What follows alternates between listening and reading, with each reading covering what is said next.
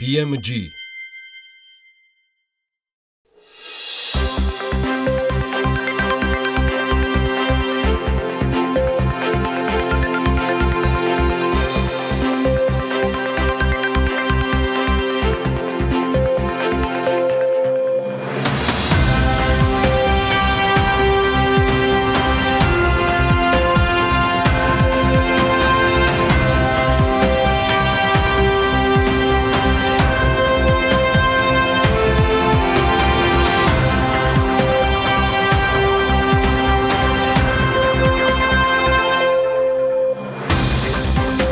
დილა მშვიდობის ყველას, ესეც 24 ოქტომბერი, იმედია ყველამ კარგად მოასწარით გამოძინება და საქმიან დილასაც ვიწყებთ.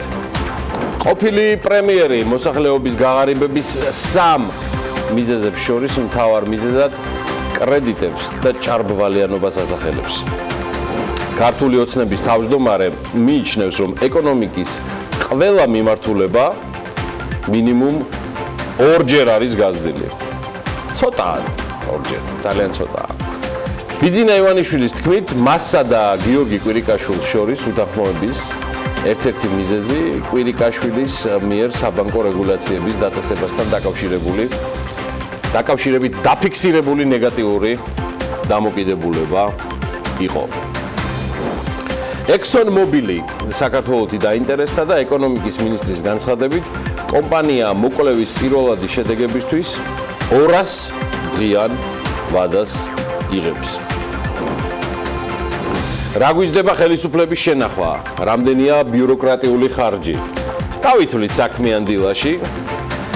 კარგი გაგრძელება იქნება გუშინდელი საღამოსი. 2018 წლის ბიუჯეტის შესრულების 9 თვის ანგარიში 20%-იან ჩამორჩენას ინფრასტრუქტურის და რეგიონალური განვითარების მინისტრის პირველი მოადგილე და ამავე დროს საავტომობილო გზების დეპარტამენტი 3 კონკრეტული მიზეზით ხსნის დეტალები ჩვენ სკოლაში.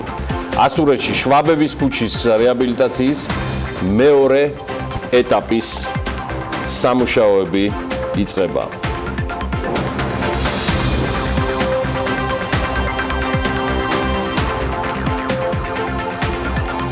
ExxonMobil საქართველოში გეოლოგიურ შესწავლას იწყებს. ეკონომიკისა და მდგრადი განვითარების სამინისტროს სიბზეა საუბარი ნავთობისა და გაზის სახელმწიფო სააგენტო და ასევე კომპანია ExxonMobil შორის გეოლოგიური და გეოფიზიკური მასალების შესწავლის შესახებ ხელშეკრულება უკვე გაფორმდა.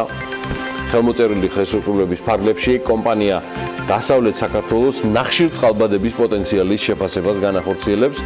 მხარეები შეთანხმდნენ, რომ სააგენტოს მიერ გადაცემული გეოლოგიური და გეოფიზიკური მონაცემების შესწავლის დასრულების შედეგად ExxonMobil მოამზადებს ანგარიშს და ინტეგრირებულ მონაცემთა ბაზას, რომლებსაც სახელმწიფოს გადასცემს. ეს არის კარგი ამბავი. ცალსახად კარგი ამბავი და ვისურვებ, რომ ExxonMobil-მა ბოლომდე გაასერიოზულოს თავისი გეგმები ჩვენ სამშობლოში. ალბათ გეგონათ, რომ ბატონი ბიზნეს ინტერვიუთი დავისწრებდი, ხო? დამელოდეთ გეთაყვა. დამელოდეთ. კვირას ვლადიკავკაზში, ჩრდილოეთ ოსეთის დედაქალაქში მდებარე რუსეთის ამ ავტონომიური რესპუბლიკის უმსხვილესი საწარმო იწოდა. მას ელექტროცინკი ჰქვია. ხანძარი იმდენად მასშტაბური იყო, რომ 10 საათი აკრობდნენ და ჯამში 4500 კვადრატულ მეტრზე მეტი ფართობი დაიწვა. და რკინიგზით ყაბარდო-ბალკარეთიდან სპეციალური სარკინიგზო სახანძრო შემოყვანა გახდა საჭირო. ელექტროცინკი ფერადი მეტალის გადამუშავებაზე მოქმედი რუსეთის ერთ-ერთი უმსხვილესი საწარმოა, რომელიც სპილენძს და ცინკს აწარმოებს და ელექტროცინკი შედის ჰოლდინგში, რომელიც რუსეთსა და მის საზღვარების გარეთ 40-ზე მეტ საწარმოს აერთიანებს. სილავე მაშინიზეა საუბარი, რუსეთის სპილენძის უმსხვილესი მწარმოებელია უგამეკი და დიახ, უმსხვილესი რუსეთში და ის ეკუთვნის ისკანდერ მაჰმუდოვს 40%, ანდრეი კოზიცინს 35% აქციების, ანდრეი ბოკარევს 10% და 15% მინორიტარების მფლობელობაშია. Forbes-მა ასევე დათვალა და ამ ჰოლდინგზე მსოფლიოს სპილენძის წარმოების 1.5% და ცინკის წარმოების 2% მოდის. ეს უმნიშვნელოვანესი ობიექტია უახლოეს სამეზობლოში რომელზეც თავმოყარე და საქმიანი საქართველოს მოქალაქე ინფორმაციას უნდა ფლობდეს. სხვათა შორის ამ ჰოლდინგის, ანუ სილავე მაშინის ერთ-ერთი მფლობელი აქციონერი და მართველი ბორდის დირექტორთა საბჭოს თავმჯდომარე თავის დროზე კახა ბენდუხიძეც იყო. ალბათ გეგონათ რომ ბატონი ბიძინას ინტერვიუთი დავიწყებდი, ხო? დამელოდეთ გეთაყვა? დამელოდეთ. ინვესტიციები არ არის მთავარი, ეს სიტყვები რუსეთის ბერბანკის მმართველს და რუსეთის ეკონომიკის ყოფილ მინისტრს, ჩემთვის პირადად რუსეთში ერთ-ერთ გამორჩეულად შედარებით და საღად მოაზროვნე გერმან გრეფს ეკუთვნის. შეიძლება გერმან გრეფს დაეთანხმო ან არა ინვესტიციების ნაწილი და გარკვეული პარალელიც და მსგავსებაც იპოვო გრეფის ფრაზებს და ქართულ ეკონომიკის მინისტრს გიორგი ქობულიას გამონათქვამებს შორის, ანუ მის გამონათქვამებში რაც სრულად არ მეტყოლებს სულად მინდა გითხრათ ეკონომიკის ახალ მინისტრზე. თუმცა აქ ერთია და ვციტირებ გრეფს, ინვესტიციები არ არის მთავარი. მთავარი კომპეტენციის და ამ უნარების მქონე ადამიანების არსებობა, რომელთაც ასევე აქვთ მმართველობისას მოქნილობა. ეს დღეს გაცილებით მნიშვნელოვანია ვიდრე ნებისმიერი კაპიტალი. ამიტომაც იგივე დღევანდელი ტექნოლოგიური კომპანიები სწორედ მანდ არის თავმოყრილი მსოფლიოს მთავარი ინტელექტის და მმართველობის მოქნილი სქემები, რომელიც ბიზნეს მოდელებს სწრაფად უკეთებს ადაპტირებას და გადაეწყობიან კიდეც ადეკვატურად. ალბათ აქაც გეგონათ რომ ბატონი ბიძინას ინტერვიუთი დავიწყებდი, ხო? დამელოდეთ თუ შეიძლება, დამელოდეთ ეხლავე. ალბათ არის და იპოვიდით კიდეც მსგავსებას გრეფის და ქობულიას განცხადებებს შორის, რომელიც ეხება ინვესტიციებს, თუმცა ვერაფრით იპოვით. არათუ მსგავსებას. არამედ მის ხელმიახლოვებასაც კი, როცა თემა ეხება კომპეტენციას ან მმართველობით მოქნილობას. საქართველოსთან ეს ბოლო ორი სენტენცია, კარგახანია არ არის სინონიმურ კავშირში. მეტიც, ყველა ეკონომიკური პარამეტრი განსხვავებით გუშინდელი გამოთქმულისა, მიუთითებს, რომ ზრდა ეკონომიკური და ყველა მიმართულებით არის შენელებული. რეფორმების და ინსტიტუციების რეფორმების ტემპი მოსწონს მხოლოდ მთავრობის წარმომადგენლებს, პერიოდულად საერთაშორისო საფინანსო ორგანიზაციებს, ისიც პროტოკოლური ჩანაწერებისთვის. ქვეყანა კი რეალურად არის წარმოდგენილი მინისტრთა კაბინეტით და მმართველობით, რომელიც სამართავად რამდენიმე გავლენიან ჯგუფია გადანაწილებული, ნაწილი მათთაგანი პოლიტიკური ჯგუფებია, ნაწილი ადმინისტრაციული, ნაწილი კი საერთოდ ფორმაციის, ანუ ოფიციალური მმართველობის მიღმა და ასე ახერხებს ალახსემაღლებისგან მოძებული ლეგიტიმაციით საკითხების მოგვარებას. გიორგი ქობულია კი საკმაოდ საინტერესო იყო, მინდა გითხრათ, ტელეკომპანია იმედთან ინტერვიუში. ჩვენ ჯერ არ გვწყალობენ, ვერ დავიმსახურეთ ეთყობა ჯერჯერობით ყურადღება. აშკარად ეთყობოდა კომფორტის ზონა და გზავნილებით საინტერესო მივიღეთ. კიდევ ერთხელ შეგახსენებთ, ამას გიორგი ქობულია ტელეკომპანია იმედში საუბრობს და ალბათ გეგონათ, რომ აქაც ბატონი ბიძინას ინტერვიუთი დავიწყებთ, მაგრამ ნურას უკაცრავად. ჯერ ქობულია და შემდეგ მის შეფზე. პოლიტიკური მდგომარეობა არის ძალიან რთული დღეს საქართველოში და ეკონომიკა შეიძლება დაავიწყდათ. ძირითადად ჩემი აზრი არის, რომ პოლიტიკური მდგომარეობა კი არ არის რთული, არამედ ზუსტად აი ეს პოლიტიკური მდგომარეობა რაც ჩვენ გვაქვს, ეს არის იმის გამოხატვა, რომ ჩვენ ეკონომიკა არ გვაქვს ძლიერი. ჩვენ რო გავაძლიეროთ ეკონომიკა და რო აღმოხვრათ სიღარიბე, აი ეს პოლიტიკური კრიზისები, რომელსაც ჩვენ დღეს ვხედავთ, ისიც არ გვექნება. ქობულია სუპერ საინტერესო იყო ლარის კურსზე და მოლოდინებზე და მოლოდინების მართვაზე. ეს გაუფასე რომ მოხდა ვიღაც ინვესტორის მოლოდინის საფუძველზე და ფუნდამენტალურად ლარს პრობლემა არ აქვს. ჩვენი ეკონომიკის ზრდა არის დღესაც საკმაოდ ძლიერი 5%. ჩვენ გვინდა კიდევ უფრო გავაძლიეროთ. ჩემის აზრით და ჩემი კოლეგების აზრით ლარს აქვს ძალიან დიდი პოტენციალი გამყარების.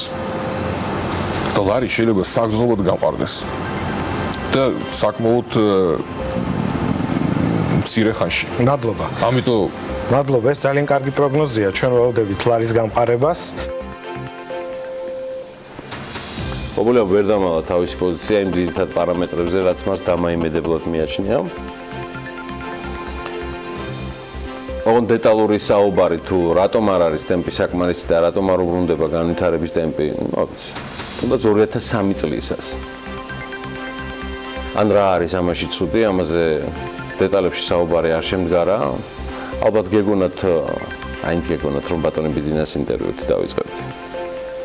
დამელოდეთ, კეთება დამელოდეთ სულ მალე. დღევანდელი 5-დან ავიდეს 20-მდე, 25-მდე, 30-მდე. ჩვენ ზოგადად ვითვლით ახლა ამის პროგნოზირებას ვაკეთებთ. პროგნოზირება არ არის ესე თქვათ ალბათ ძალიან სასარგებლო საქმე, იმიტომ რომ პროგნოზირება და რეალობა, მაგრამ ჩვენ პროგნოზირებას ვაკეთებთ იმისთვის, რომ ჩვენ მაინც ჩვენთვის დავისახოთ მიზნები, აი რამდენი კაცის გადამზადება გვინდა ზუსტად რომელ სექტორში. როგორ შედეგის მივახცევთ და რას მოგცემს ეს თქვენ აბსოლუტურად მართალი ბრძანდებით ამ კითხვას როსვოთ. აი ჩვენ თელიანობაში ის პროგრამა რომელზეც მე ვყვები და შემიძლია უფრო დეტალურად მოვყვა სხვა სექტორებზე რომ შევასრულოთ 2025 წლამდე ჩვენ საქართველოში შეიძლება შევქმნათ დამატებითი 450,000 სამუშაო ადგილი. და ეს პროგრამა ჩვენ მოგცემს საშუალებას რომ საშუალო წელიწადში ეკონომიკა გაიზარდოს 7%-ზე მეტად, 7.2, 7.5. ეს არის ძალიან მაღალი ზრდის ტემპები. დარწმუნებული ვარ, რა ვიცი, გიორგი ქობულია, ივანე მაჭავარიანი, მამუკა ბახტაძე, კობა გვენეტაძე,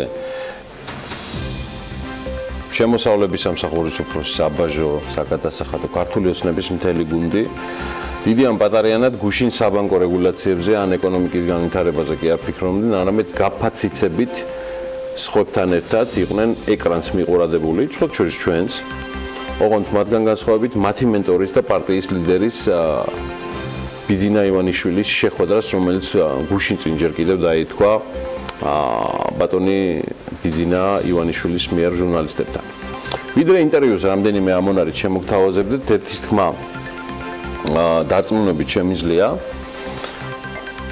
გუშინ ქართული ოცნების პარტია ქართული ოცნების თავმჯდომარემ სრულად და მორიგად კიდევ ერთი მითი დაამსხვრია იმის შესახებ, რაზეც სხვათა შორის ბოლო 7 წელიწადია მთელი საქართველოს საუბრობს, რომ საღამოს 10 საათისთვის ბატონი ბიზინა უკვე ისვენებს და ზინავს. ამის საფუძველი სხვათა შორის ესეთი მოვარებული ხმებისა თავად ქართული ოცნების თავმჯდომარემ მისცა დასაბამი თავის დროზე ერთ-ერთ ინტერვიუში. მოკლედ, გუშინდელი ინტერვიუ ღამის 10 საათზე დაიწყო და 2 საათზე მეთხანს გასტანა. თუმცა 4 დითი ვანიშნებ. მე დროს ცხოვრობ აბსოლუტურად ნორმალურად, ვარ პარტიის თავმჯდომარე. ქართული ოცნება დემოკრატიული საქართველოს, ეს არის თანამდებობა. როცა არაფორმალურობაზე საუბრობთ, უკვე ცოტა უხერხულია. იმიტომ რომ პარტია არის ძირითადი, რომელსაც ხელისუფლებაში ყავს პარლამენტში ყავს საპარლამენტო უმრავლესობა. თავრობაც პარლამენტმა დაამტკიცა.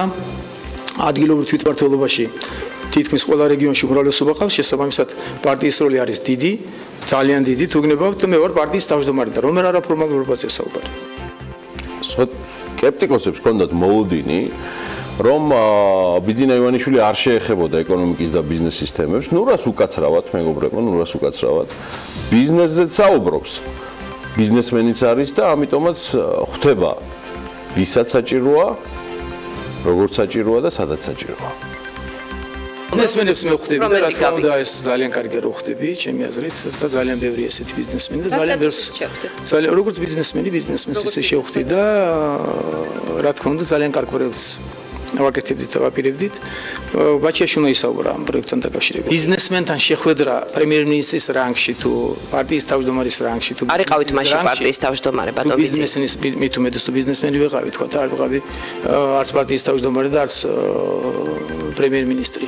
ბიზნესმენებთან შეხვედრას თქვენ თვლით რომ ეს დანაშაულად აღიქმება? არა. ქართული ოცნების თავმჯდომარემ ფაქტიურად დაადასტურა ჩვენი მოსაზრება, რომ ქვეყანაში ფორმალურ მსჯელობაში მიმდინარე საბანკო რეგულაციები, რომელიც ჭარბვალიანობის მომიზეზებით ჯერ კიდევ ფინანსთა მინისტრმა მამუკა ბახტაძემ დაანონსა, რომელიც დღეს უკვე ფინანსთა პრემიერ-მინისტრია. ფაქტია, რომ ამ ყველაფრის უკან თავად ბატონი ბიზინა დგას და აქედან მარტივი მორალი. ეროვნული ბანკი, როგორც დამოუკიდებელი ინსტიტუცია, სრულად არის მიბმული მთავრობაზე და მართველი პოლიტიკური ძალის გადაწყვეტილებებზე. ამის აღიარებაც აღარ არის საჭირო. ეს ყველაფერი გუშინ საღამოს ინტერვიუსას გაფრთხილდა. ეს ლეგიტიმაციები მოახერხა ახალმა ფინანსთა მინისტრმა და შემდგომ დღევანდელმა პრემიერმა და თქვენს კითხვას ის რასაც თქვენ ამბობთ გაბატონ დიანა სანამ დაუბრუნდებით ახალ კითხვას მეთქვით რომ მარტო მე მართავ და მეუწყვეტ ყველაფერს და ფინანსთა დღევანდელ პრემიერსაც შემიძლია მივუთითო ძალიან უხეშად ვთქვათ ამ კითხვებს არ იმსახურებს არც დღევანდელი პრემიერი ამას და არც მე ჩემი ქცევებით მაგრამ ეს თქვენი პრობლემაა გაბატონ დიანა თქვენი პრობლემაა ეს ხალისი არ უნდა და წასვლა მაგრამ ასეთი რეალობაა კვირიკაშვილთან გამართებაში რაც მოხდა საჯაროდ გამოვიტანეთ ყველაფერი დია ბიძინა ივანიშვილმა დაადასტურა რომ UNICEF-ის დასკვნის მიღმა კვირიკაშვილის მთავრობა გაათავისუფლა იმ მიზეზით რომ დაინახა რისკები საზოგადოების მეტად გაღარიბებისა ის ინოვაციურ და ეფექტურ მთავრობად მოიხსენიებს მამუკა ბახტაძის კაბინეტს UNICEF-ის კვლევას რა თქმა უნდა ვენდობი ხო բայց დავაზუსტოთ რა და ის რომ საზოგადოების გარკვეული ნაწილი ვიცი და პასუხი სიღარიბის დონე გაიზარდა რა თქმა უნდა ამაზე საუბარი საზოგადოების გარკვეულ შრეში გარკვეულ ფენაში რომელიც საშუალოზე დაბალ ფენას წარმოადგენს საშუალოს ჩვენთან ჩამოყალიბებული ჩანსახად არ არის მაგრამ თქვათ არა შედარებით მდიდარ ნაწილში შედარებით ღარიბ ნაწილში მოხდა ის რომ რეგულაციების დაგვიანების მიზეზით ისინი იღებდნენ კრედიტს, რომელსაც ვეღარ ემსახურებოდნენ და სახელმწიფომ აქ თავისი როლი დროულად ვერ შეასრულა. ამისთვის დაისაჯა პრემიერ-მინისტრი წავიდა თანამდებობიდან. ბიძინა ივანიშვილმა ახალი ვადები დადო.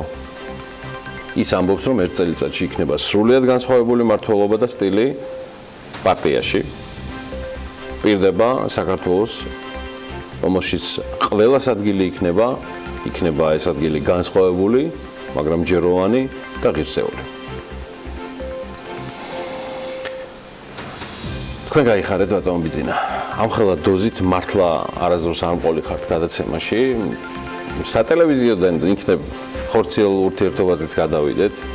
ბიზნეს და ეკონომიკას დაუთმოთ იგივე დრო, მით უმეტეს გროში კაპეიკია ყველაფერზე საუბარი თუ ეს ქვეყანა არ გამდიდრდა და მეტი დოვლათი არ შეიქმნა. ჩვენში კი ექსპორტი ყველაზე მეტად მაინც ღვინოს და ღვინო მასალებს ეზრდება, რომ უყურებ. ამიტომაც დაგვრჩემდა ეთყობა სადღეგრძელოებით ბაასი ბოლო წლებია და პახმელიაზის არ გვახსენდება არაფერი, რაც აქამდე უნდა გაკეთებულიყო. მაგალითად, კი ბატონო, რა პრობლემაა?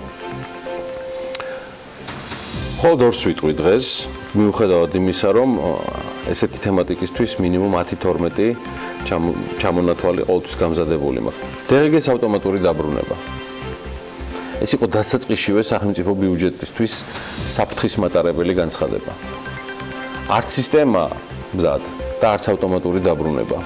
ვამბობდი ადრეს და ეხლაც ვიტყვი, ნებისმიერ დღგ-ის დაბრუნებას წინ ცალსახად სერიოზული, სწრაფი და ეფექტური გადამოწმება უნდა უძღოდეს გადასახადის გადამხდელისა, რომელიც ამ ხარჯს სრულად დაადასტურებს.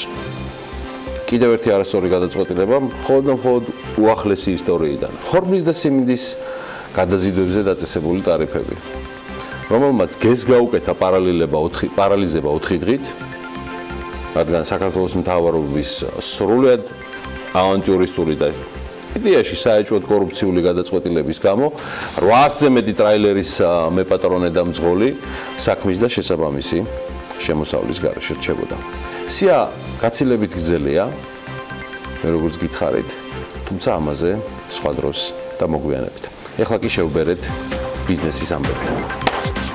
კერძო სადაზღვევო კომპანიები მედიკამენტებზე დანახარჯების შემცირების ერთ-ერთ გზად ეგრეთ წოდებული დაშენებული სადაზღვევო პროდუქტების განვითარებას მიიჩნევენ. ისე ხო ავშენდით და ეხლა დაშენება დავიწყეთ. ბლოკჩეინ სისტემაში მაკედონიის რეფერენდუმის შედეგების გადამოწმება შესაძლებელი გახდა. რეფერენდუმის შედეგები ბლოკჩეინში. ღმერთო, გამაგონა ეს ხმატვილი ჩემს სამშობლოში. მედიკამენტების ჭარბად დანიშვნისთვის სამინისტროსთვის არც ერთ მოქალაქეს არ მიუმართავს. დიახ. ხო, ესეთი ამბებია, ძალიან ბევრს ვისაუბრებთ კიდევ გუშინდელ ინტერვიუსთან დაკავშირებით, ვისაუბრებთ გუნდის წევრებს და ჩვენ სპიკერებთან ერთად, მანამდე კი ანა ლაპიაშვილი, რომელიც მზად არის, ანა, მე მგონი ჩავეტია დროში დილამშვიდობის და არც მეტი მომივიდა და თან ძალიანაც არ გადავუხვიეთ ჩვენს და გეგმულ ბიზნესს. ყველა გზავნილი, რაც ბიზნესთან და ეკონომიკასთან დაკავშირებით შინაარსით იყო ამ შემთხვევაში ერთიანად თავმოყრილი, მოახერხეთ რომ ჩაგვეტია პროლოგის ნაწილში, თუმცა მსჯელობას გავშლით ცოტა მოგვიანებით უკვე შემდეგ საათებში და ჩვენი მაყურებელი ამას აუცილებლად უნდა დაელოდოთ. რაც შეეხება პოლიტიკურ ნაწილებს, ამაზე უკვე ტევ პირველის საინფორმაციო სამსახური იზრუნებს თქვენთვის დამატებითი შეფასებების თუ სხვა კომენტარების მოსაწოდებლად. მე კი ის დრო არის რომ ახლა ბიზნეს სიახლეები გაგაცნოთ და რამდენიმე წამში ვართ წარმატებული და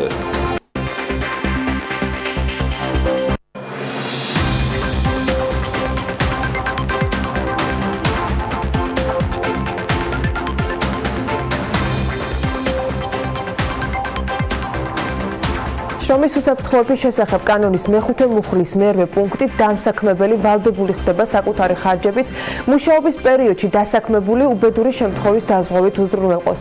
ეს მუხლი ძალაში 2019 წლის 1 იანვრიდან შევა. სადაზღვევო სექტორის შრომის უსაფრთხოების კანონში დაზუსტებებს ითხოვს და BMG-სთან ასოციაციის ხელმძღვანელი აღნიშნავს, რომ საჭიროა ლიმიტების და სტანდარტების შემოღება, რაც კანონის დამატებებში უნდა გაიწეროს. ამ მიზნით სადაზღვევო ინდუსტრია საკანონმდებლო ორგანოში სამუშაო შეხვედრებს გეგმავს. საქართველოს რეგიონული განვითარებისა და ინფრასტრუქტურის სამინისტროს მუნიციპალური განვითარების ფონდი კი თეთრი წყაროს მუნიციპალიტეტში სოფელ ასურეთში შვაბების ქუჩის რეაბილიტაციის მეორე ეტაპის სამუშაოებს იწყებს. პროექტი ჯამში მე-19 საუკუნეში ასურეთში მცხოვრები გერმანელების მიერ აგებული ეკლესიის 3 საცხოვრებელი სახლის და სასაფლაოს აღდგენას ითვალისწინებს პირვანდელი სახით. სამუშაოები მთავრობის დაფინანსებით არის დაგეგმილი. ჩვენ მიმყოფებით ასურეთში, სადაც მუნიციპალური განვითარების ფონდმა განახორციელა პირველი ფაზის სამუშაოები. პირველი ფაზა გულისხმობდა თვითონ ქუჩის მოწესრიგებას, საინჟინრო კომუნიკაციების გამართვას, ხოლო ეხლა გადავდივართ მეორე ფაზაზე. ტენდერი უკვე გახსნილია, შესაბამისად მოხდება სახლების აღდგენა, ეგრეთ წოდებული კირხეს აღდგენა და ძალიან საინტერესო გერმანელების სასაფლაო, რომელიც ვფიქრობთ, რომ ერთ-ერთი მნიშვნელოვანი ობიექტი იქნება აღნიშნულ დასახლებაში. აქ არის ძალიან დიდი პერსპექტივა განვითარებას პოვებს შემდგომი პროექტები და რაც კეთდება ეს ძალიან მნიშვნელოვანი წინგადადგმული ნაბიჯი და გარკვეული სტიმულია იმისთვის რომ ინვესტიციები განხორციელდეს, კერვოდ ზონის ინვესტიციები განხორციელდეს და განვითარდეს ტურისტული ინფრასტრუქტურა. ოზურგეთში სოფელ დვაბზუში საავტომობილო ხიდის მშენებლობა მიმდინარეობს და 100 მეტრი სიგრძის სახიდე გადასასვლელის მშენებლობა 2013 წელს არის დაწყებული. მანამდე არსებული ეგრეთ წოდებული დაკიდული ხიდი კი წყალმაწა იყო და ადგილობრივ მოსახლეობას მოსავლის აღების პრობლემა ამ დრომდე ექნება. მაშინდელმა გამგებელმა ახალი ხიდის მშენებლობა დაიწყო, თუმცა 2014 წლის თვითმმართველობის არჩევნების შემდეგ მუნიციპალიტეტის პირობებში ამ ხიდის მშენებლობა შეწყდა. იქიდან გამომდინარე, რომ უხიდობის გამო ადგილობრივ მოსახლეობას სასოფლო სამეურნეო ნაკვეთებთან მისვლა შემოვლითი გზით უწევდათ. 2017 წლის თვითმმართველობის არჩევნების შემდეგ უკვე არჩეული მერი ხიდის მშენებლობას განაგრძობს და სამშენებლო სამუშაოებს კომპანია ხიდმშენი ასრულებს. და ისევ სადაზღვევო სექტორი, სადაც კერძო სადაზღვევო კომპანიები მედიკამენტებზე დანახარჯების შემცირების ერთ-ერთ გზად ეგრეთ წოდებული დაშენებული სადაზღვევო პროდუქტების განვითარებას მიიჩნევენ. როგორც აღნიშნავენ, ჯადაცვის სამინისტროს არსებული სტრატეგია ამ ეტაპზე მათ ამის შესაძლებლობას უზღუდავს. ასოციაციის ხელმძღვანელი დევი ხეჩინაშვილი თვლის, რომ ყველა ჯგუფს, რომლებიც საყოველთაო ჯადაცვის პროგრამის მომსახურებას იღებენ, კერძო სადაზღვევო პაკეტების დაშენებას და შეზღუდვები უნდა მოეხსნათ. მისი თქმით, საყოველთაო დაზღვევაში ყველა ჯგუფს, რომელთაც ეკუთვნის საყოველთაოს მომსახურება, უნდა ჩაეხსნა შეზღუდვები დამატებულ სადაზღვევო პაკეტებზე, იმიტომ რომ ასეთი ფაქტია, რომ სადაზღვევო კომპანიები საკმაოდ ეფექტურად მართავენ მაგალითად ფარმაცევტულ დანახარჯებს. კორპორატიულად დაზღვევლები კი უფრო ეფექტურად მოიხმარენ წამალს, ვიდრე ადამიანები, ვინც ჯიბიდან იხდიან. საუბრობთ მიზნობრივ ჯგუფებზე, რომლებიც არიან უმწეოები, პენსიონერები და 18 წლამდე ბავშვები, აღნიშნავს ხეჩინაშვილი და ამბობს, რომ მათ აქვთ საშუალება დააშენონ იმის გარეშე, რომ შეეზღუდოთ საყოველთაო სერვისები. ყველა სხვას კი ეს სერვისი ეზღუდება თუ დაშენება მოხდება და ამიტომ ეს ლოგიკა უნდა ჩაიხსნას. მედიკამენტების ჭარბად დანიშნვის შემთხვევების შესამოწმებლად კი ჯანდაცვის სამინისტროს პოლიფარმაციის შესწავლილი ჯგუფისათვის ამ დრომდე არავის მიუმართავს. ჯგუფის კლინიკური ფარმაკოლოგის ლუიზა გაბუნიას ინფორმაციით, მიუხედავად იმისა, რომ ინფორმაცია ამ შესაძლებლობის შესახებ გავრცელებული იყო, მომართვიანობა ამ დრომდე არ დაფიქსირებულა. როგორც ის ამბობს, თუ მოქალაქეს გაუჩნდება რაიმე ეჭვი ექიმის დანიშნულებასთან დაკავშირებით, შეუძლია მიმართოს და პოლიფარმაციის შესწავლილი ჯგუფის ფარმაკოლოგების მიერ ექიმის დანიშნულება გადამოწმდება. როგორც ლუიზა გაბუნი აღნიშნავს, ამ კამპანიის დაწყებამდე ჯგუფმა ელექტრონული რეცეპტების სისტემიდან მიღებული მონაცემების ანალიზიც გააკეთა და 15% შემთხვევაში პოლიფარმაციას ადგილი ჰქონდა. ბოლოს შიდა კვლევის მონაცემებით კი მისი თქმით ეს მაჩვენებელი 11%-მდეა შემცირებული. საჯარო რეესტრის ეროვნული სააგენტოს მიერ ბლოკჩეინის ტექნოლოგიის გამოყენების გამოცდილება ვენაში გამართულ საერთაშორისო კონფერენციაზე განიხილეს. მოხსენება სათაურით ბლოკჩეინი მთავრობისათვის კონფერენციიდან რეალობამდე საჯარო რეესტრის პროექტების მართვის და გაყიდვების სამსახურის უფროსის მოვალეობის შემსრულებელმა წარადგინა. მარიამ ტურაშვილმა უძრავი ქონების რეგისტრაციაში ბლოკჩეინ ტექნოლოგიის გამოყენების მიმართულებით რეესტრის გამოცდილებაზე, სამომავლო გეგმებზე, პროექტის შესაძლებლობებზე და გამოწვევებზე ისაუბრა. რეესტრის წარმომადგენლები ვენაში ევროკომისიისა და ავსტრიის პარლამენტის მოწვევით იმყოფებოდნენ, როგორც იმ სახელმწიფო უწყების წარმომადგენლები, რომლებმაც უძრავი ქონების რეგისტრაციისას სწორედ ბლოკჩეინ ტექნოლოგია მსოფლიოში პირველმა გამოიყენა. მაგალითად, ჭაჭვის მეათე ბლოკი მეცხრეს ეგნის. ისე როგორც Design for Democracy Coalition და Blockchain Trust-მა NDI-სთან ერთად Emercoin-ის ახალი პლატფორმა წარადგინა, რომელიც საარჩევნო ინფორმაციის დაცვის პროტოტიპს წარმოადგენს. ამ მოთხმა კომპანიამ გამოსცადა პლატფორმა, რომელიც blockchain სისტემაში მონაცემების ნოტარიულად დამოწმებას შეძლებს. ის გამოიყენებს მაკედონიის რეფერენდუმისათვის, გამოყენებულია მაკედონიის რეფერენდუმისათვის და ის 30 სექტემბერს ჩატარდა. ეს სისტემა გამოიყენეს იმისათვის, რომ გადამოწმებულიყო და ნოტარიულად დამოწმებულიყო მოსახლეობის შეფასებები რეფერენდუმის ჩატარებაზე და ამით შეიქმნა დოკუმენტების გადამოწმების საჯარო მექანიზმი, რომელიც სამოქალაქო საზოგადოებას რეფერენდუმის პროცესზე დაკვირვების შესაძლებლობას აძლევს. კომპანიებს კი მიეცათ მეტი ცოდნა იმაზე, თუ როგორ შეიძლება ბლოკჩეინ ტექნოლოგიის გამოყენება საჯარო მონაცემების გადასამოწმებლად.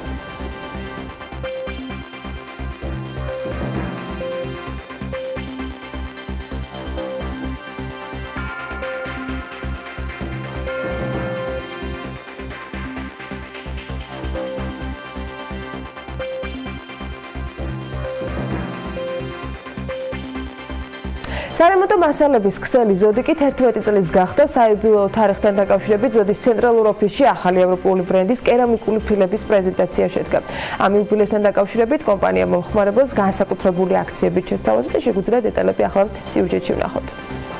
სარემონტო მაღაზიების ქსელი, რომელიც ძალიან პოპულარულია, დღეს 11 წლის იუბილეს აღნიშნავს. კომპანია ზოდი 11 წლისაა. საიუბილეო თარიღთან დაკავშირებით კომპანიის ცენტრალურ ფილიალში საზეიმო საღამო გაიმართა, რომლის მიზანი ქართული ბიზნესის 11 წლიანი წარმატებული განვითარების აღნიშვნა და სახელმწიფო მოხელეების ბიზნესის წარმომადგენლებისა და საზოგადოების სხვა წევრებისთვის კომპანიის უკეთ გაცნობა იყო. საიუბილეო თარიღთან დაკავშირებით კომპანია თავის მომხმარებლებს სხვადასხვა აქციებსაც სთავაზობს. ჩვენ ერთ-ერთი პირველები ვიყავით, რომელმაც ბუნებრივი ქვებისა და შიდა და გარეკარების იმპორტი და რეალიზაცია დაიწყო საქართველოში. დღესდღეობით ვართ ლიდერი კომპანია, იმიტომ რომ საქართველოში თუ ვინმეს ბუნებრივი ქვები, მარმარილო, გრანიტი, კვარცი, ონიქსი, ტრავერტინი დასჭირდება, იცის რომ უდავავიდეს ჩვენთან. გარდა ამისა, ჩვენ 500-მდე შიდა და გარეკარი გვაქვს წარმოდგენილი ჩვენ შოურუმში. ჩვენ მთელი თვის განმავლობაში ერთგულ მომხმარებლებს თავისუფლად საიუბილეო შეთავაზებებს, ფასდაკლებებს და 1 ნოემბრამდე ჯერ კიდევ 7 დღეა წინ, რომ ისარგებლონ ჩვენი განსაკუთრებული შეთავაზებებით. კომპანია ზოდი ქართულ ბაზარზე 2007 წლიდან მოღვაწეობს და მისი ძირითადი მიმართულებები შიდა და გარე კარებების, ბუნებრივი ქვების, ასევე სარემონტო მოსაპირკეთებელი მასალების იმპორტი და რეალიზაცია. ზოდის საკუთრებაშია მაღალკვალიფიციური გამოცდილი ოსტატებით დაკომპლექტებული ქვის საამქროც, სადაც ევროპული სტანდარტების შესაბამისი დაზგადანადგარებით მომხმარებლისთვის სასრული უნიკალური ნაკეთობები მზადდება. 11 წლიან თარიღთან დაკავშირებით კომპანიის ცენტრალურ ფილიალში ევროპული ბრენდის ტუბაძინის კერამიკული ფილების პრეზენტაციაც გაიმართა. კომპანია ტუბაძინს თავის პროდუქცია არაერთ ქვეყანაში გააქვს, მათ შორის უკრაინაში, რუსეთში, ბალტიისპირეთის ქვეყნებში და დღეიდან უკვე საქართველოშიც. მოხარულები ვართ, რომ კომპანია ზოდთან თანამშრომლობთ და ეს პარტნიორობა მათ საიუბილეო თარიღს დაემთხვა. იმედი მაქვს, ჩვენი თანამშრომლობა საქართველოსთანაც წარმატებული იქნება. საზეიმო საღამოს ფარგლებში ზოდმა სტუმრებისთვის სიურპრიზებით სავსე სახალისო ტური და არაერთი გათამაშება გამართა. გულოცავ ზოდს 11 წლის იუბილეს. მინდა მადლობა გადაუხადო, რომ დიზაინერებს ყოველთვის გვანებივრებს ასეთი ღონისძიებებით. მინდა წარმატება ვუსურვო. ძალიან აქტიურად ვიყენებთ ზოდის პროდუქციას ჩვენს პროექტებში და რა ვიცი, წარმატებები ზოდს. ზოდის შოურუმები თბილისის გარდა ქუთაისში, ზუგდიდში, რუსთავში, გორსა და მარნეულშია.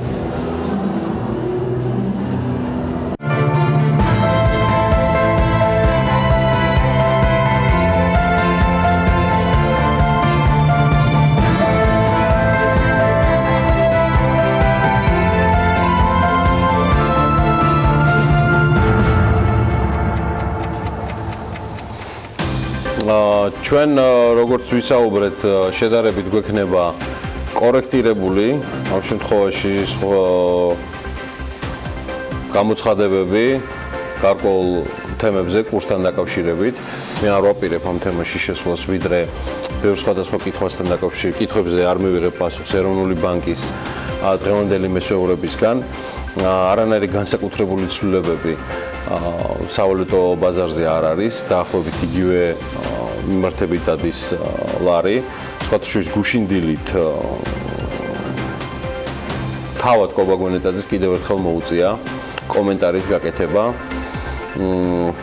ეროვნული ვალუტის მდგომარეობაზე. იგი ბევრ სხვა საკითხსაც შეეხო, თუმცა ახლა ვნახოთ, მოდი ისი კომენტარი ლარის კურსთან დაკავშირებით.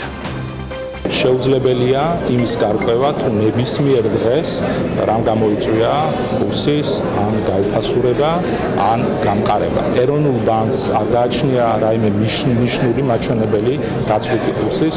ჩვენი მთავარი საზრუნავი ეს არის ინფლაცია და აი ეს არის გაცილებით მნიშვნელოვანი. ინფლაცია საქართველოში არის დაბალი, დღესდღეობით რაც გვაქვს ეს არის მიზნობრივ მაჩვენებელზე ქვემოთ. ჩვენი პროგნოზებით არავითარი ფუნდამენტურ ცვლილებებს არ აქვს ადრე ჩვეულებრივი ნორმალური სეზონურ ყევასთან არის კავშირში. ხო, ამ რესპონდენტების არ ვიცი. აი ჩვენი პარტნიორები გალტენდაგარტიდან ანგარიში აღნიშნავენ, რომ დოლარი ლარის კურსი 2.5 ნიშნულთან ახლოს იქნება. 2.5-თან. ამასთან კომპანიის ანალიტიკოსები ვარაუდობენ, რომ ლარის სეზონური გაუფასურება წლის ბოლომდე გაგრძელდება, ანუ 2018 წლის ბოლომდე და კურსი 2.7-დან 2.75-მდე იმერყევებს. გალტენდაგარტის ინფორმაციით, ბოლო პერიოდში ლარის გაუფასურება ძირითადად ბაზისურად თურქული ლირის კურსის ვარდნას უკავშირდება. ამასთან კომპანიის ექსპერტებმა გადახედეს 2018 წლის ეკონომიკური ზრდის კორექტირებაც მოახდინეს. და 5.4%-დან ეს მაჩვენებელი 5%-მდე შეამცირეს. ამის მიზეზად ინფრასტრუქტურული პროექტების განხორციელების ტემპი სახელდება. ჯერ სადახართ მეგობრებო, ახალი რეგულაციები შემოვიდეს, ამის გადახედვაც მოგიწევთ. გალტენდაგარტმა ასევე საქართველოს ეკონომიკის ზრდის პროგნოზს გადახედა და ამ შემთხვევაში აღნიშნავენ, რომ მოლოდინი უარესის უნდა გქონდესო. საინვესტიციო ბანკმა ეკონომიკის ზრდის პროგნოზის შემცირების გადაწყვეტილება სწორედ ბაზრის მერყეობის და საგარეო რისკების ზრდის ფონზე მიიღო. შესაბამისად, გალტენდაგარტი საქართველოს ეკონომიკის 5%-ით ზრდას ელის, როგორც გითხარით, ნაცვლად 5.4%-ისა. მომდევნო წლისთვის კი პროგნოზი 4.3%-მდე შემცირდა, რაც დაკრედიტების გამკაცრებულ რეგულირებას უკავშირდება.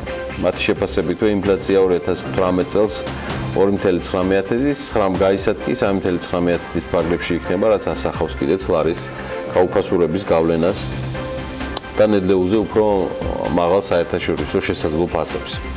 გალტენდაგარტის მონეტარული პოლიტიკის თვლის, რომ მონეტარული პოლიტიკის განაკვეთი 2019 წლის შუა პერიოდამდე შენარჩუნდება 7%-ზე. ეს გვექნება მეტი ინფორმაცია მონეტარული პოლიტიკის განაკვეთთან დაკავშირებით, ასევე გვექნება პირდაპირ ჩართვა კობა გვენეტაძის უწყებიდან. მანამდე კი მოდი ამიდის პროგნოზი მოვისმინოთ და ვნახოთ მას ანა გაგოცნობს. ამინდის პროგნოზის სპონსორია SEU Development.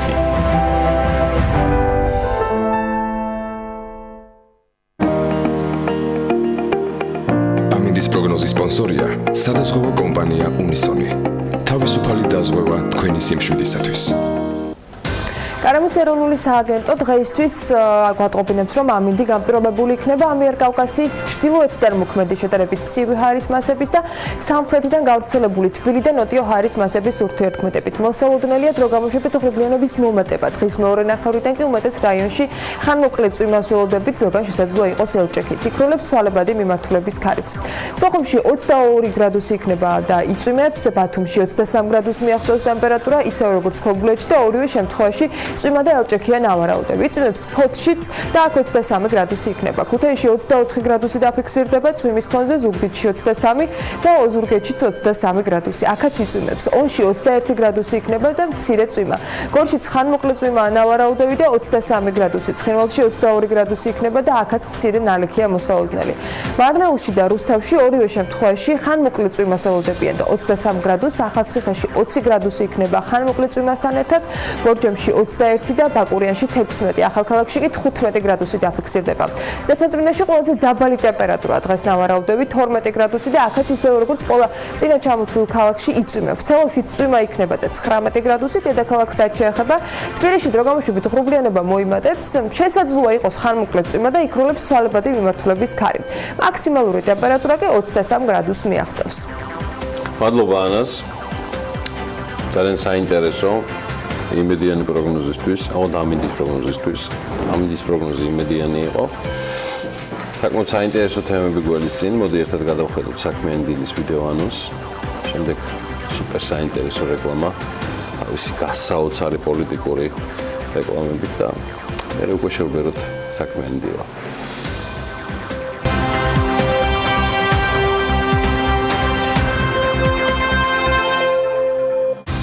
24 ოქტომბერს დილას საქმიანად იწყებენ ბესიკ ჟენგელია, ვალერი ჩეხერია, ალექსი პეტრიაშვილი ტრადიციული რუბრიკით მსოფლიო როგორც ასეთი და ფრენსის ფუკუიამა. დილა საქმიანია ტელეპიროზე.